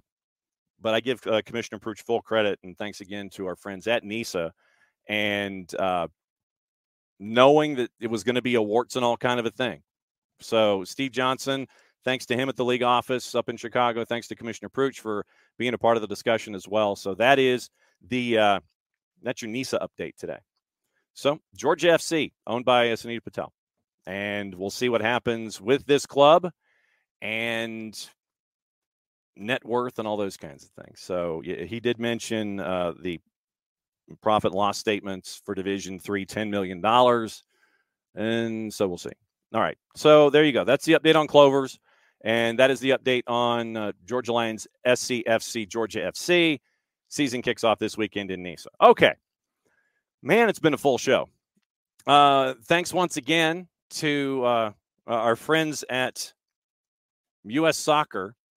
And great to catch up with Hewerton Moreira, the head coach of the U.S. National Futsal program, as they're heading to Nicaragua, catching up with Michael Parkhurst, and catching up with the commissioner of NISA, John Prutch. So it's a full show so far. Now, for the remaining 40 minutes, we got to go through the weekend and let you know what's going on around the planet. And thanks to everybody who let us go through all of the guests and everything. And Alex, it is like a corporate self-evaluation, getting back to what Parky was talking about. Are you tying this to my compensation? Do I have to toot my own horn? Because that isn't me. I know. And that's the thing. Michael is not the only one that is tied to that. But there are some folks that are kind of like, some folks that we know, at least from our growth growing up, like our old buddy Double A Arn Anderson. I don't want to say I told you so. I don't want to blow our own horn, but toot, toot. We are still recipients and owners of all the trophies. There you go. So that's what Double A Arn Anderson is all about. But no, thanks again to everybody that's been with us so far this morning. Good morning, Orange and Black. I know it's early, And I think Irvine Zeta actually plays in Championship Soccer Stadium, as a matter of fact. So there's your little bit of NISA USL Championship crossover this morning. So good to see Harry. Good to see Abby. Good to see the O&B hanging out. Morning, Alex. Morning, Hutch. Let's see. It's morning, Abby. Abby's doubtful. Abby's doubtful. It's going to be a long run for Jason getting from the gate to the stadium. Chick-fil-A opens at 6. Public service announcement. Chick-fil-A opens at 6. Open on Saturdays. Parking lots open at 7:30. Boy, do I think there's going to be a lot of hair of the dog that is going to be in the parking lots at Mercedes-Benz tomorrow for She Believes Cup.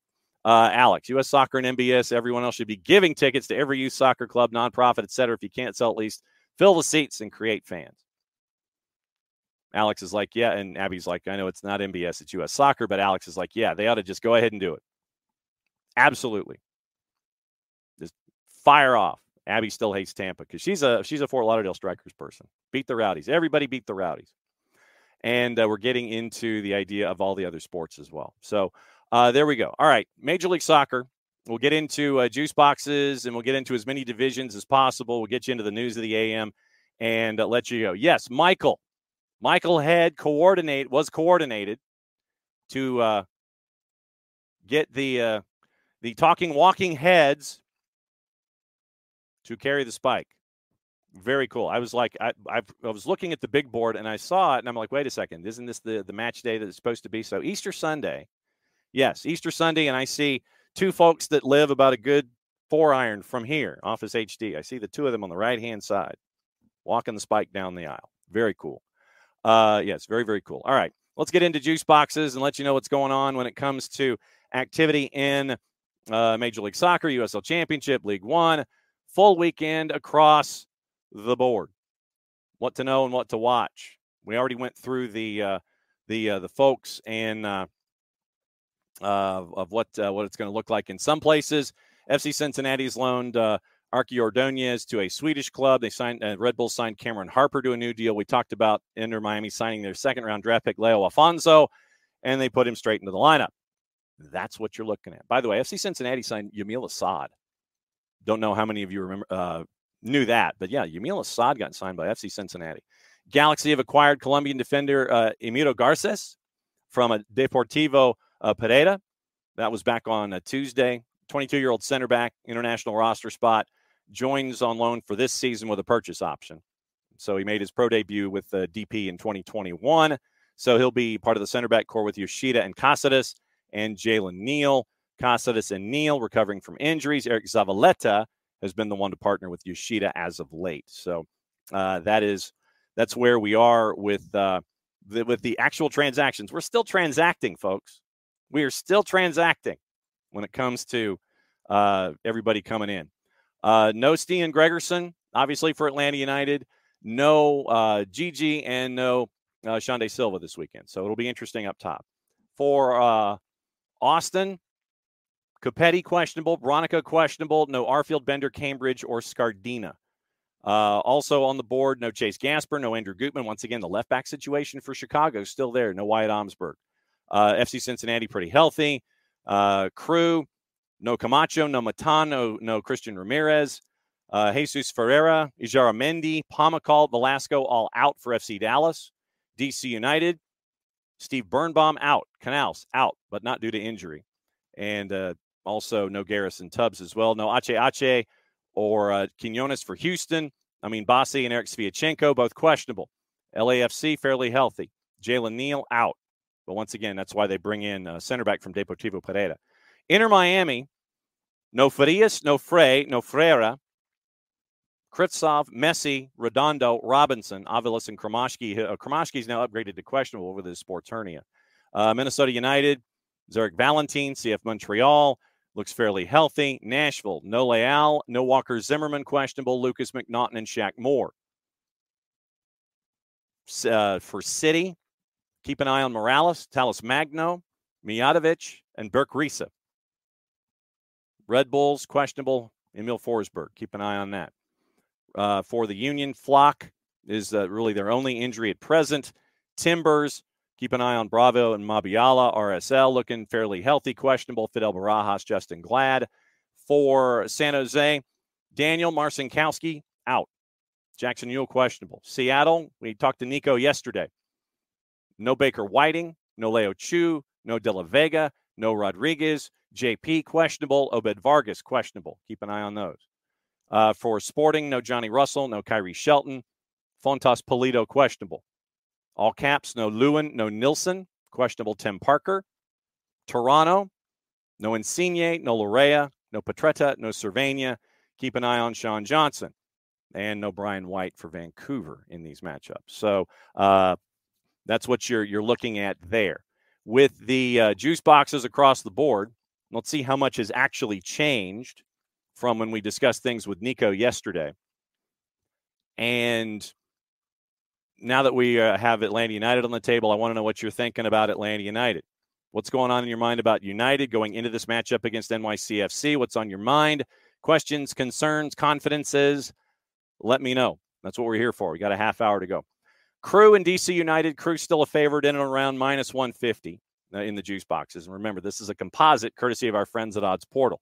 FC Cincinnati favored, but on the plus side against Red Bulls. FC Cincinnati's a plus 116. Red Bulls are a plus 244.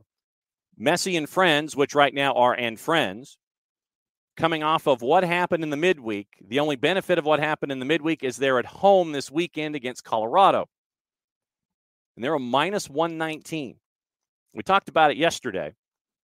The and friends coming off of the heartbreaking loss, where Ruiz gets 3, but 2 yellow cards in a 4-minute span, up 1-0, lose 2-1. You've got to go once again in the midweek to Monterrey to try to come back after that 1-goal deficit. There's some news on that in a bit.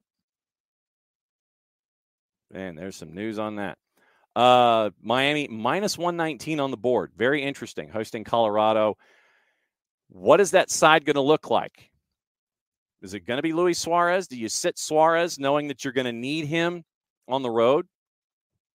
Might be an interesting look. It might be Messi and friends 2. Might be some of his lesser friends going up against Colorado, 7:30 in South Florida at a minus 119. Colorado's a plus 291. Draws basically a plus 295. Revs hosting Charlotte, and we had an interesting, how do we say this? An interesting quote from Caleb Porter. Caleb Porter basically guaranteed a win. He guaranteed a win against Charlotte. He is favored. Do not get me wrong. Juice boxes have the Revs favored at home against Charlotte. Dean Smith, the head coach of Charlotte FC, said, quote, he shouldn't make promises he might not be able to keep. Caleb Porter, we're going to win Saturday. I promise that. I wonder what Shooter thinks about this. Shooter McGavin, our resident Revs fan. So Caleb Porter has promised a win for the Revs. Dean Smith's already chirping back. The last time Caleb Porter made a promise like this was in 2022 when he was the head coach of Columbus Crew, where he said, what, I'll bet my house that we make the playoffs. 2022 with Crew. I'll bet my house we make the playoffs. What happened? Crew didn't make the playoffs. They were first place out of the playoffs. I think they were 7th or 8th that year when he was head coach of the Crew. Then he became no longer the coach of the Crew. So already at this point of the season, Caleb Porter is guaranteeing victory. He's going full Joe Willie Porter here. We're going to win Saturday. I promise that. You have the option of dialing up. I mean, outside of Apple TV, you do have the option of hearing Willie P and Jess You go to WFNZ, you dial them up independently. It won't be on. They don't have an away radio option yet on Apple TV, and they need one. You have the chance to hear Dave Feldman on the local radio option for the Revs, or you can dial up WFNZ independently and listen to Willie P. and Jess call this one. There's going to be some added spice there. But remember the last time Caleb Porter promised something like that? It didn't go well. So we'll see what happens. Atlanta United, New York City. Once again, Atlanta United, a big underdog at a plus 254. That's changed a little bit. NYCFC favored at a plus 106. That has dropped, and it's gotten closer to zero, to plus 100 to even money. So Atlanta United dropped a little bit. NYC is coming back to the plus 100 a little bit. Part of the Club Canadiense, Vancouver, big favorite at home against Toronto FC. Once again, no Insigne. Vancouver's at a minus 196 at home, a minus 200. Don't touch that one with a 10-foot you-know-what. El Trafico's at 745. That one is at a minus 122 for LAFC at BMO Stadium. LA Galaxy are a plus 282. Draws a plus 313. So you might, if you're looking at this one, and the 4.5, say, with the total, I think that was a plus 230. So keep an eye on that one as well. LAG, a big number on the road, crosstown, going from Carson to BMO. That's big. Austin FC at 830 at a plus 114. Hosting San Jose. San Jose's a plus 231. Not a whole lot in this one, I don't think. I think Austin is a big favorite at a plus 114. Chicago Fire at a plus 125 hosting the Dynamo. Dynamo, once again, no Ache. And that's really lacking in firepower on the road. Chicago at a plus 125. Maybe because they're at home. Plus 125 for the Fire. RSL, plus 227 on the road at Minnesota United. You're going to give Chicho Arango a plus 227 against Minnesota United. Okay. Draws a plus 258, by the way. That's gone up. And Nashville and Philadelphia. Nashville's a plus 152. Draws a plus 238 at Geodis. Philadelphia's a plus 175. This game, and I'm checking the total on purpose. Over under 1.5, a minus 356. So if you went 1-0, one side wins. Minus 356. 2 is a minus 228. Honestly, this could be a 1-1 draw. It could be 1-0, could be 1-1. If you go to She Believes Cup, let's say. You go to She Believes Cup. You stay for the doubleheader. You get home. You're tired, but you can't go to sleep. Bet you if you turn on Nashville and Philly, you might just fall right asleep. Take the under, maybe the draw. That's what I'm thinking. That one is not going to set the world on fire. St. Louis City, all caps, hosting FC Dallas at 8:30. They're a minus 123. Still don't have their firepower up top. Don't know how healthy they will be, but they're at home. Traditionally, they're at City Park. Tough place to play. FC Dallas isn't having a whole lot of firepower. Got a lot of folks injured and dinged. I got to go with all caps. And then we talked to Nico about Seattle and CF Montreal. Seattle's a minus 152, and CF Montreal's a plus 430. That number has gone up. That number has exploded since yesterday. That's a plus 430 for CF Montreal. Seattle, big favorite at home. Could be a get right game for them. And they need it. On Sunday, your one match at 145. Sporting hosting Portland at a minus 112. Draws a plus 275, and the Timbers are a plus 283. So that's your juice boxes for Major League Soccer. Yeah, Tom Rios in some sort of training yesterday. Fingers crossed he can go. Here's what I think it'll look like.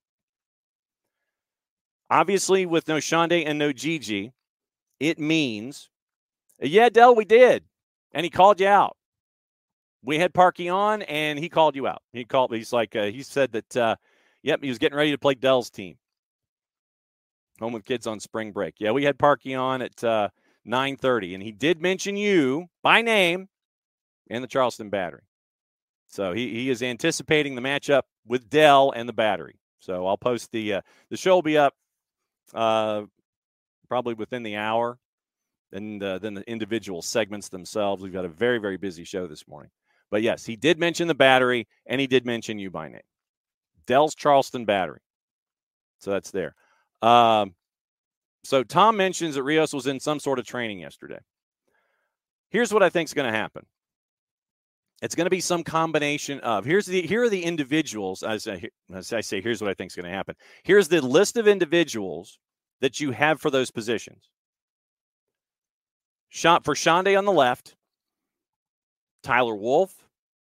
You don't know what the health status is of Derek Etienne Jr. Can he give you some minutes if you need it? Do you move Mosqueda to the left-hand side? You might have that as an opportunity. You've got for Gigi, it is some combination of it is Rios. Don't know how many minutes he can give you. It is Jamal, feed the hot hand to the birthday boy. And then you also have Nicholas Firmino. So it could be some combination in those two locations. Here's what you have. You've got the birthday boy, the birthday brace from Jamal. So I would imagine Jamal gets the start. You feed the hot hand. You've got Rios. You don't know how many minutes he can give you. You've got Firmino that you can have, although his role might be a little deeper. Left-hand side, you could have Firmino.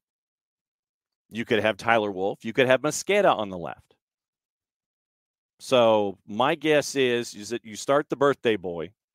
You've got Rios behind, and you've got Tyler Wolf available, Mosqueda available, Firmino available.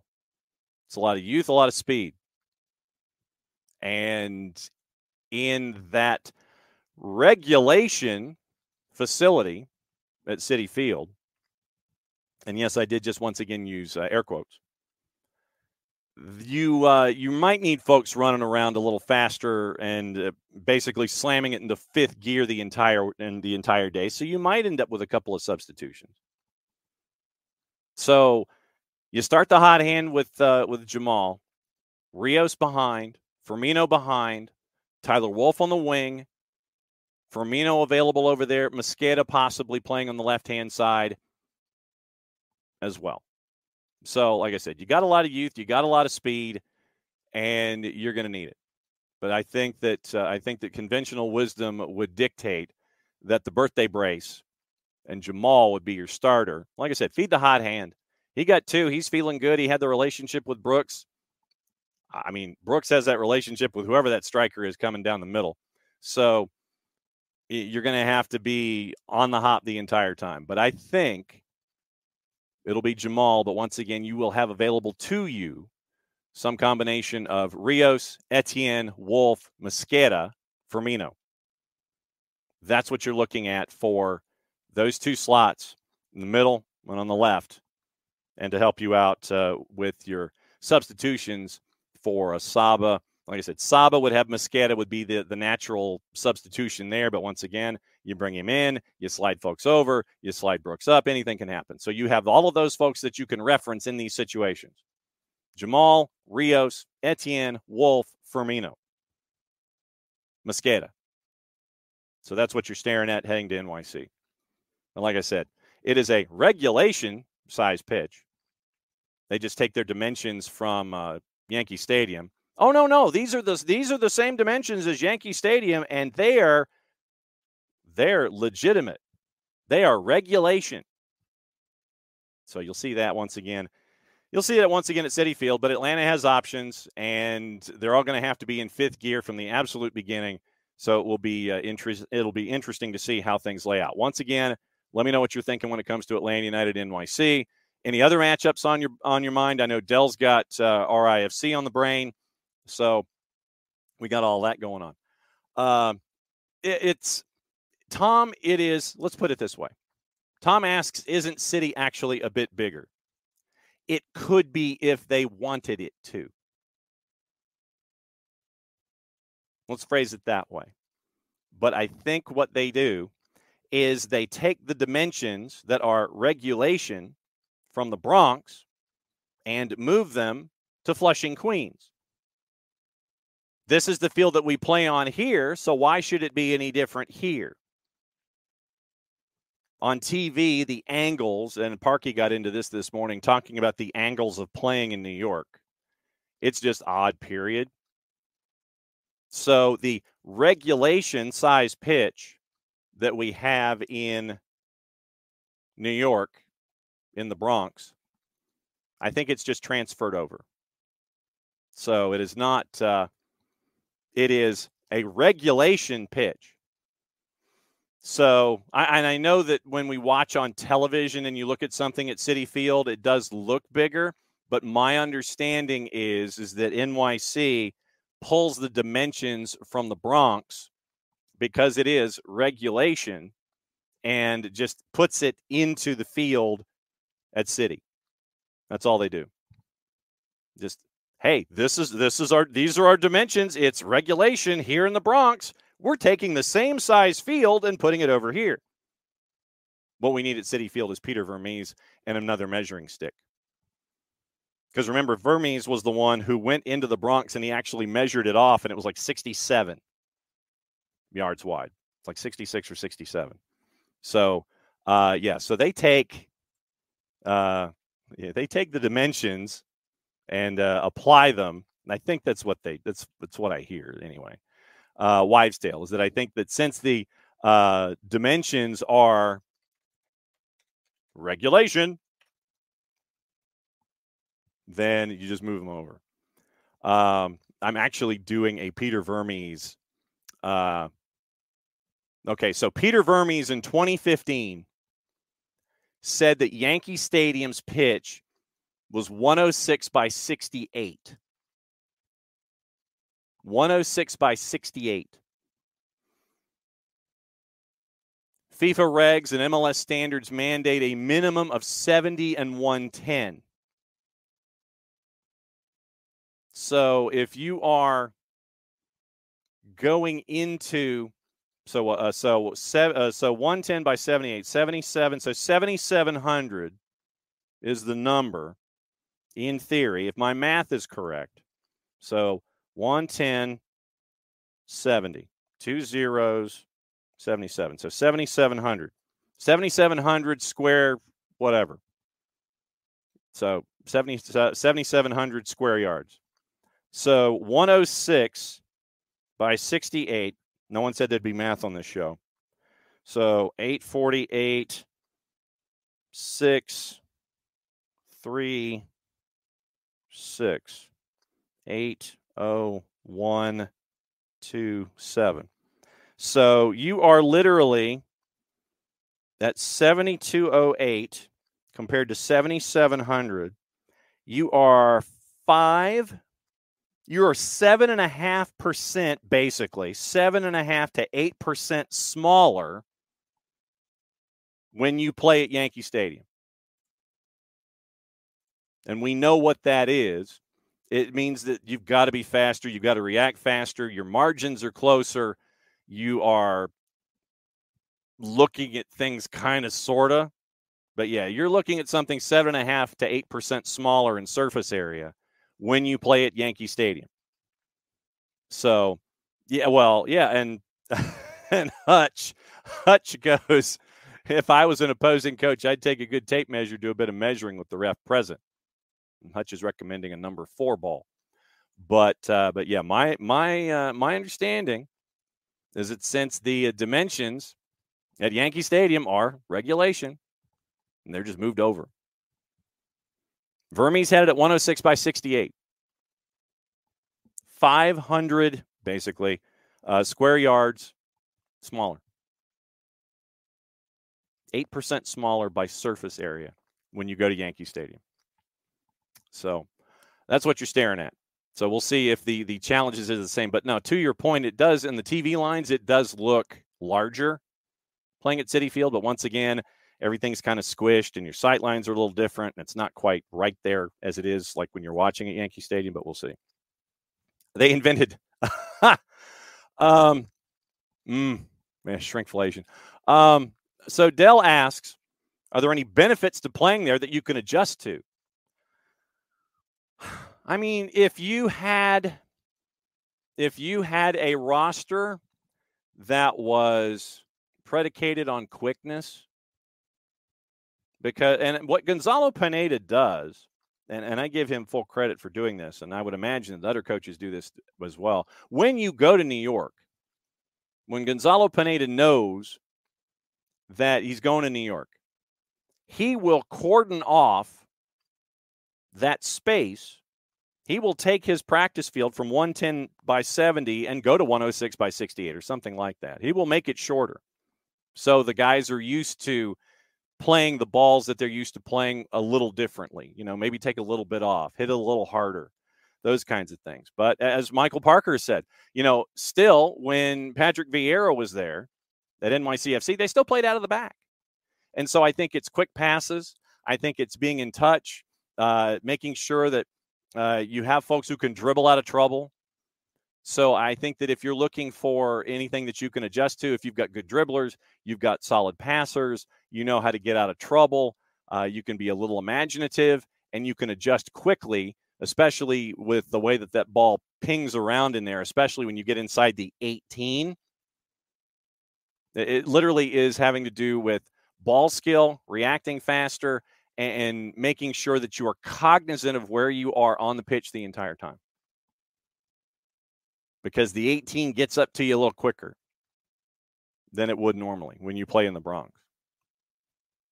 So passing and making sure that you've got guys who can pass, guys who can dribble, and do we have any players with a futsal background? I don't know. I should have asked Hewerton Moreira when he let off the show this morning.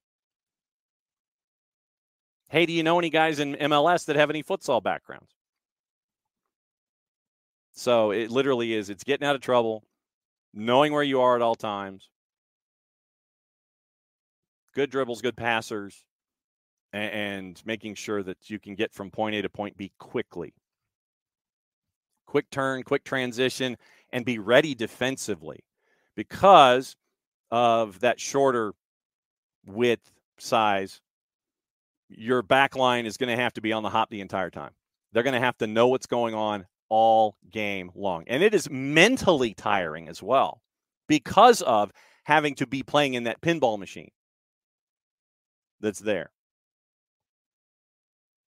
So you've got to have guys who are whose mental acuity is at about 125% the entire time. So you could see guys, because they're running around so much, because they're having to think so hard, you could see some earlier substitutions because they've been running around so quickly. Who has not played at Citi Field before? I would think a lot of the younger guys. Yeah, New York Minutes, New York City football pitch. So the younger guys, the newer guys, I would say, well, obviously it would be a lot of the guys, frankly. Let me see the last time Atlanta United played at Citi Field. Atlanta United, if I could type, Atlanta United Citi Field. So we'll go to the last time that Atlanta United played at Citi Field and get that lineup out there. Not for April 6th. I need like the full, and I don't need an Eventbrite notification. Let's see. I know this is working really well for great radio. Let's see. Info to know. Let's see. United key players. NYC. Field size. Atlanta United has yet to play at Citi Field.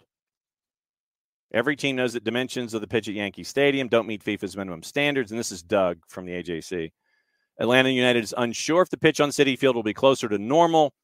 Pineda has said the team has practiced if it's a few yards more narrow than normal pitch. So Atlanta United has never played at Citi Field. So that's the answer. According to Doug, never played at Citi Field. I know Toronto has, because I remember Michael Bradley there once. But Atlanta United has not played at Citi Field, according to Doug. So no experience playing at Citi, but there is experience playing at Yankee Stadium. Assume that the pitch is going to be the same size. And so Gonzalo Pineda has shortened the field just to get used to it. And heck, if it ends up being 110 by 70 by some active measurement deity, then they know what that's like. And they've practiced in a smaller environment, and they've got all this room to breathe. They've got an extra 7.5 to 8% to breathe. So we'll find out. What? Emilio posts an earthquake story? Holy crap. In New York, as of a half hour ago, a 4.7 earthquake rattled New York City this morning. This morning, a 4.8, 4.7 felt throughout the tri-state, centered near White House Station, New Jersey, 40 miles west of New York City, according to the USGS. No reports of damage. Are you blanking kidding me? Yeah, Hutch, no tsunami warning issued. Because, Long Island Sound and those tsunamis, man. But you want to know what the earthquake is? The earthquake is frickin' Jamal TRA, the birthday boy. That's what your earthquake is. That's your earthquake. Tri-State knows Jamal is coming. It's a 4.8 OB. It was a 4.8, barely enough to get out of bed. See, that's the thing. You talk 4 points to the folks out west, and they're just like, yeah. I have those in my soup. Rich Ransom, did you feel this? Wow, unbelievable. A 4.8. And all of the meteorologists in the tri-state area for all of the New York TV stations, everything, they're freaking out right now. A 4.8 magnitude earthquake. That earthquake's Atlanta United, brother. Coming into the friggin' tri-state. That's what it's all about. Wow. Who knew that we would be talking about earthquakes and the tri-state? Sister-in-law in Syracuse felt it, said it was like a train super close to the house. Something 40 miles, the epicenter 40 miles west of New York City, and felt in Syracuse. Are you crazy with this? But that rumble's just Atlanta United coming into town. That rumble is Jason Longshore flying into town at the last minute and getting to Citi Field. That's what it's all about. You want the rumble? You deal with the rumble. You deal with Atlanta United going to play NYC at Citi Field. That's that rumble. This was your pre-shock. This was a foreshock. I'm waiting for somebody to cut a promo for me. Hutch rode out a 6.5 in Seattle in 67. Fun watching the road turn into a waveform. Yeah, no joke. There's always that one with the suspension bridge. You're just going, no, I'm not driving that one. Emilio in 87 felt the one in Queens. That is nuts. Absolutely crazy. Throughout the tri-state, reports of buildings shaking and rattling came from New Jersey to Long Island. Kathy Hochul, Mayor Adams briefed. 4.8. That's insane.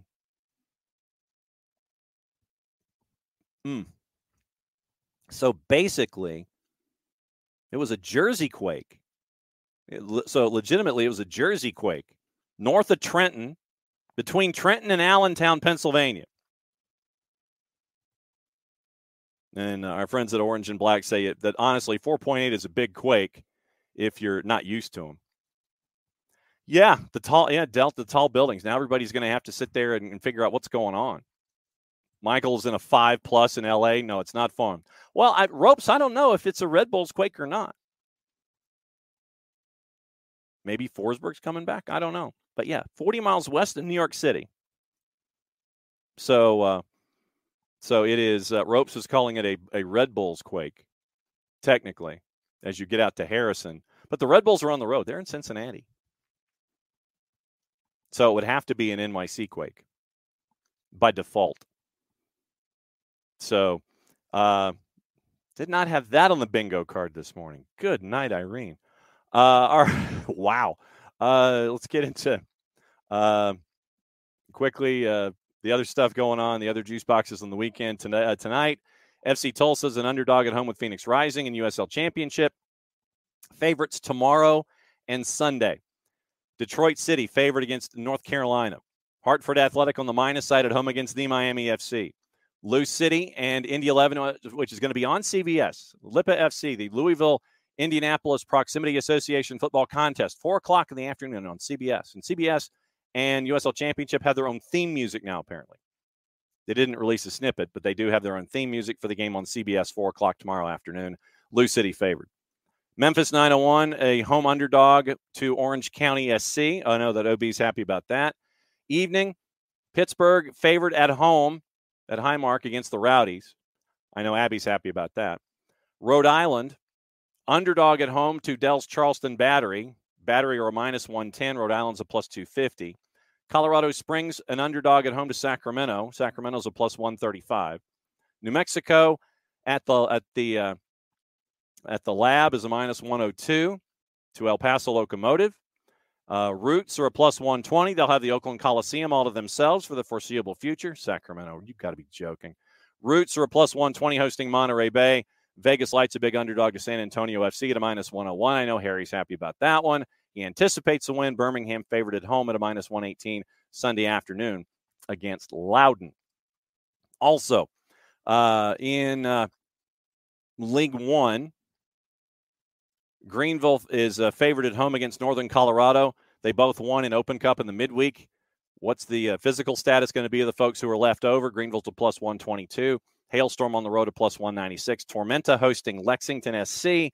7:30 on a Saturday night. Tormenta favored at a minus 104. Lex SC is a plus 227. So you got that in your juice boxes. Hutch, New Jersey has many fault lines, including the Ramapo Fault. Significant ancient crack in the Earth's crust separates the Piedmont and Highlands physiographic provinces. Man, I did not know that we were going to be talking about topography today. And OB, East Coast quakes are crustal rebound from the Ice Age. Ice Age glaciers were so heavy they pushed the crust down and it bounces back. Wow, that's wild. Then let's see, what was the so apparently, and let me get into other news of the morning before we go. Then we're probably going to go over time a little bit. It looked like Messi and friends got into a bit of a confrontation. Messi and other members of Messi and friends got into a verbal confrontation with Monterrey coach Fernando Ortiz for his comments regarding favoritism for Messi and Miami before the 2-1 loss. Messi, Suarez, Alba, and Tata approached referees regarding their officiating after the match, led to a confrontation between Messi and friends in Monterrey in the locker room area, confirmed by the Miami Herald and Deporte Total USA. Inter Miami declined to confirm or deny or comment on the matter. Ortiz shared his concern about refs making calls in games to favor Messi and Inter Miami during a sit-down interview before the match. Quote, on Tuesday, everything that surrounds Messi can lead to sporting and non-sporting decisions. I'm concerned about the environment. Football is business. Business does not go the way of Monterrey, in a sit-down interview. So Ortiz said that, and Messi and friends were not happy about it. Understandably so. Gossip, rumor, and innuendo. We'll get into what to watch, where to watch it today. Remember, 4 o'clock this afternoon in Calhoun. Calhoun and the Wesleyan School on the network. Soccerdownhere.mixler.com. Thanks to our friends in Sonoraville last night, by the way. Great environment. Great to see everybody at the Furnace. That's a great nickname. And Sonoraville ends up losing to Calhoun on the boys' side, lost to Rome on the girls' side, but a great environment. And once again, thanks to Jonathan Fuller and everybody at Sonoraville for rolling out the red carpet. And I mean that because that is their color. And great to see everybody up there in Sonoraville last night. So Calhoun, Wesleyan girls, 4 o'clock on the network, soccerdownhere.mixler.com. And we will have that one today for you. Then we'll pick business back up on Tuesday, Wednesday, Thursday, Friday next week. And so you've got high school today, You've got the She Believes Cup tomorrow. Double headers there to go. Liverpool open discussions with Ruben Amorim to replace Jurgen Klopp. $12 million release clause. Barcelona have withdrawn their interest in Amorim. Manchester United have added Wolves English captain Max Kilman to their short list of defenders, also considering a summer move for Ezri Konsa from Aston Villa. 3D's coming up later today, and I think that Drew is going to have to need the dump button, just to warn you. Joao Felix says that his international teammate, Manchester City midfielder Bernardo Silva, wants to move to Barca.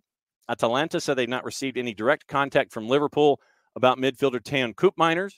Liverpool want to sign Federico Valverde from Real Madrid. Bologna forward Joshua Zirkzee wanted by United and Liverpool, but would prefer a move to AC Milan. Arsenal sent to rival Manchester United for the signing of Barcelona's 19-year-old center back Mikhail Faye. United have offered a new deal to 16-year-old English winger Bendito Montato amid interest from several clubs. Marco Silva has a release clause of £8.6 million in his contract, could get interest from West Ham. That's the three-letter paper. Take the information at your own peril.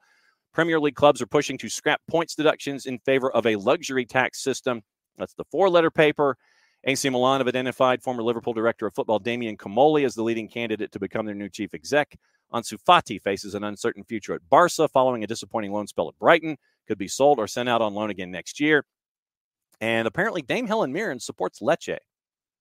It came out in a recent interview. So if you want to hang out with Dame Helen Mirren, talk Serie A. Talk about Lecce. So you got that. What to watch, where to watch it today.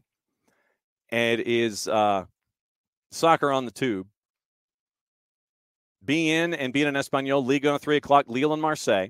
That's, once again, BN and Español on the simulcast. If you don't have all the BNs, Liga 1 Max, CDO for the fans, TIC, Nuestra Tele, all those. You can watch Libertadores and Sudamericana as well. You can go to Fanatis, fntz.co/soccer down here, and get Fanatis and get addicted to all of those other places that you can watch the sport of soccer from. Jason got me hooked. I blame him. Season Pass has the U15 quarterfinals. Valencia and Inter Miami is going on right now.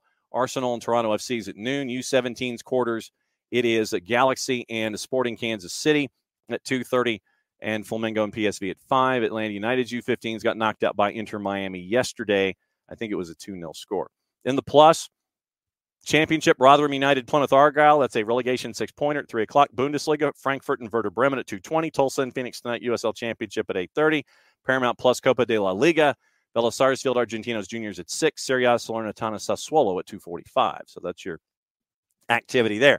Yes, Chelsea, Manchester United. Cole Palmer had a hat trick. I played him in fantasy. I got points. I didn't captain him, though.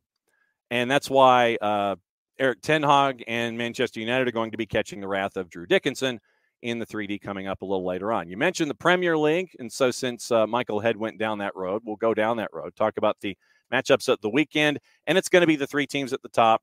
It's going to be Liverpool, Arsenal, Manchester City all the way to the end with a handful of matches to go. Nothing's going to change, I don't think. But big 7 matches on Saturday, 3 on Sunday. Crystal Palace, Manchester City, big favorite. They're the early game at Selhurst Park, 10 o'clock. Villa, minus side hosting Brentford. Everton, minus side hosting Burnley. Fulham, plus 127 hosting Newcastle at a plus 197. Luton, a big underdog at Kenilworth Road to Bournemouth at a minus 108. Wolves hosting West Ham, both on the plus side. Wolves are favored. Brighton and Arsenal's the late game at 12:30, and Arsenal's a minus 156 going to the Amex. Sunday, Manchester United, Liverpool at 10:30. Liverpool favored at a minus 156. Sheffield United, who had a chance early on to hang with Liverpool and eventually did not, hosting Chelsea at a minus 233. Sheffield United is a plus 574. 1 o'clock on Sunday afternoon, Spurs and Forest. Spurs a minus 244. Nottingham Forest a plus 613. Standings. In the Prem, Liverpool 70 points, 2 points clear of Arsenal, 3 points clear of Manchester City. Villa, 4th at 59. Spurs at 57. That's it for Group A. Manchester United, 48 points in 6th. West Ham at 45. Manchester United, by the way, only has 4 points in their last 5 matches. West Ham at 45. Newcastle, 44. Brighton, 43. Chelsea, 43. Behind on goal difference and a match in hand. That gets us to Wolves, who are 11th at 42. Bournemouth at 41. Bournemouth's won 4 of 5, by the way. They haven't lost in their last 5. Fulham, 39 points. That's it for Group 2. Group 3, Crystal Palace at 30, Brentford at 28, Everton with a points deduction at 26, anticipating some more word on a possible second points deduction. Forest, a points deduction there at 25. They are 3 points clear of Luton. Drop zone right now. Luton played 31. Burnley's played 31. They've got 19 points, 6 points from safety. Sheffield United, they've won 3 of 30. They've got 15 points on the year, and they are at a minus 52. They've given up 80 goals in 30 games this year. 80 goals in 30 games. 3D is different. Drew comes in on Mondays at 10:30 for Prim and Proper, the review. And 3D is a different rant on the network. So you go to Spreaker.com, download the Spreaker app, do a search for Soccer Down Here, set your notifications or however you get our podcast material, all of our tape stuff. Then you can listen there. So Drew's 3D, he has already warned me. So he's already warned me that he's going to need the dump button. So it's going to be explicit rating 3D later this afternoon with Drew Dickinson and his thoughts on Manchester United. The way things are going in the EPL, Hutch says some team will have negative points by the end of the season. Might be. Let's see. What else am I missing? Oh, headlines before we go. And I'm trying to blow through all of the headlines and everything there. They've got a guy doing CBS live shot, CBS New York, WCBS live shot inside Yankee Stadium. I guess they have I guess they've got an afternoon game. And so they got somebody there. Manchester United collapse against Chelsea threatens Ten Hag's future. You'll get more of that in the 3D. Jurgen Klopp calls for an end to tragedy, chanting between Liverpool and Manchester United. Amen. Love that. And I hope it happens, even though I know that it won't. Also, let's see, other football news, trying to see if there's anything that's out there. And we talked about the comfort zone yesterday involving Chelsea and their players and Pochettino being concerned about that. So I think that covers Chelsea. Let's see, Klopp and Ten Hag urge fans to avoid the tragedy chanting coming up on the weekend. This is something else I wanted to talk about. Sheikh Sarr of Rayo Majadahonda was given a 2-match ban, sent off after going into the crowd to confront a fan.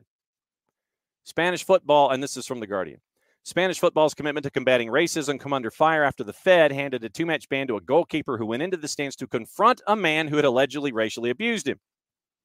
Accusations launched on Saturday as Rayo Majadahonda took on Sestao River Club in a third-tier match in northern Spain. Keeper Sheikh Sarr, born in Senegal, said he heard racial slurs being hurled at him. Wasn't the first time, but as he listened to an elderly man join others in allegedly making monkey gestures and attacking the color of his skin, it hit differently. Sarr was quoted as saying other times it could be seen as something playful or a joke. However, this was not the case, as it was something horrible, and I could not stop myself. It was a very sad and ugly thing they were saying. I grabbed him and asked why he was insulting me.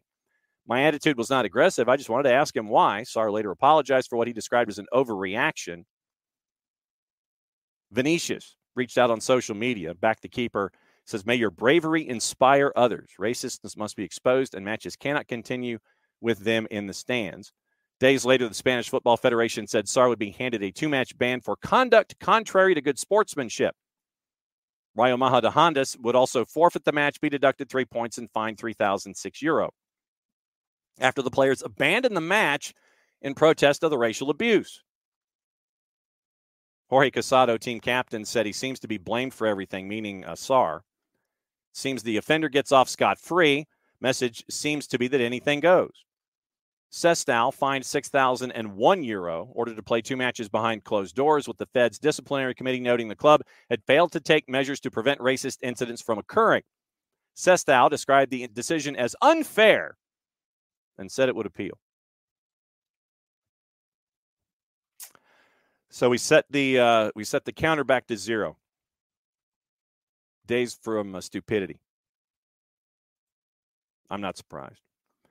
Speaking of Spurs, Joe Louis spared jail time for his part in a brazen insider trading conspiracy, according to Edward Helmore at The Guardian. Fined $5 million, given 3 years probation by a New York judge. He's 87, heads the family that owns Spurs, faced as much as 45 years in prison if convicted at trial. But in a court filing, prosecutors said Louis deserved leniency given his age, health issues, and the fact he'd voluntarily come to the U.S. to face punishment. Court fined his company $44 million, bringing the total fine and restitution to $49 million. Family have a net worth of $7.2 billion, according to the Bloomberg Billionaires Index. So a fine for Joe Louis. And let's see, scanning quickly. I think we're done there with the Guardian. There was something in the Times I looked at, and if I could spell the Times, I could tell you what it was. Once again, reminder today, 4 o'clock, it is our friends at Calhoun hosting the Wesleyan School. That's going to be our match, the one match at 4 o'clock, and it's going to be on the network at soccerdownhere.mixler.com. Let's see. Was there anything? Oh, yeah. Premier League's going to keep points deductions for major spending breaches. This is from Martin Ziegler. So once again, when Ziegler's got a byline at the Times, you got to pay attention. Premier League set to keep points deduction penalties for breaches of the financial rules, considering having a tariff that would impose only fines on clubs for lesser offenses. The new system, which would run alongside new squad cost rule that limits spending, would come into force for the 25-26 season if approved at the club's summer meetings in June. I do not anticipate that there will be a spending limits approval for Premier League clubs. But that's what Martin Ziegler was posting this morning in the Times. Yes, and OB is reminding us once again, Lipa FC on Big CBS on Saturday at 4 o'clock Eastern Time, the Louisville-Indianapolis Proximity Association Football Contest. Lipa FC is Lou City and Indy 11. That's on 4 o'clock. Remember, new theme music. And, yes, Hutch, when $49 million is a rounding error. Yes. So Orange and Black reminds us of that USL Championship. Thanks for a hell of a show today. Thanks for putting up with me for a hell of a show. We're running around all over the place with this one. It was Hewerton Moreira, the head coach of the U.S. men's national futsal team, as they get ready for the CONCACAF Championship down in Nicaragua. They're flying down there Friday. Flying down there Sunday. Week from Saturday is when the competition starts in Nicaragua. Thanks to Michael Parkhurst at Beyond Goals. Thanks to John Prutch, the commissioner of NISA, to answer some questions about what's going on in the footprint. We got some answers. So we'll see how things go here involving NISA and Clovers and with Georgia FC. So we'll see what happens there. Get you ready for the weekend. Remember, noon tomorrow, it is pregame She Believes Cup. Jason and Jess on the call at 12:30 on 92.9 The Game and the Odyssey app. That is a big blanking deal. Cannot wait to hear Jason and Jess on the call for the U.S. women's national team match for She Believes. The Atlanta United match with NYCFC is on Star 94. 6:30 air for pregame, 7:40 kick. Hour after with Abe and Garrett. You'll hear from Abe and maybe Garrett on Monday. And Monday will be a big day as well because we'll have the recap of She Believes with Bart. We'll have the recap of Atlanta United NYC. And there's a groundbreaking that's happening in Fayetteville for the National Training Center. So we'll be all around that as well. Catch up on Atlanta United, Drew Dickinson also for the 3D and everything going on there on your Monday. So very, very busy weekend. Be safe. Have fun. It's enjoy. Enjoy it all. Enjoy it all. It's going to be a very, very busy weekend, a fun weekend, and an important weekend here in Atlanta for a bunch of different reasons. So we'll talk about it again on Monday. For all of us here at SDH, we made it through another week, folks, but the weekend's just getting started. Enjoy it all, and we'll catch up with you later today. We'll catch up with you tomorrow. We'll catch up with you Monday. We'll start it all over again. So for everybody here at SDH, I'm just John.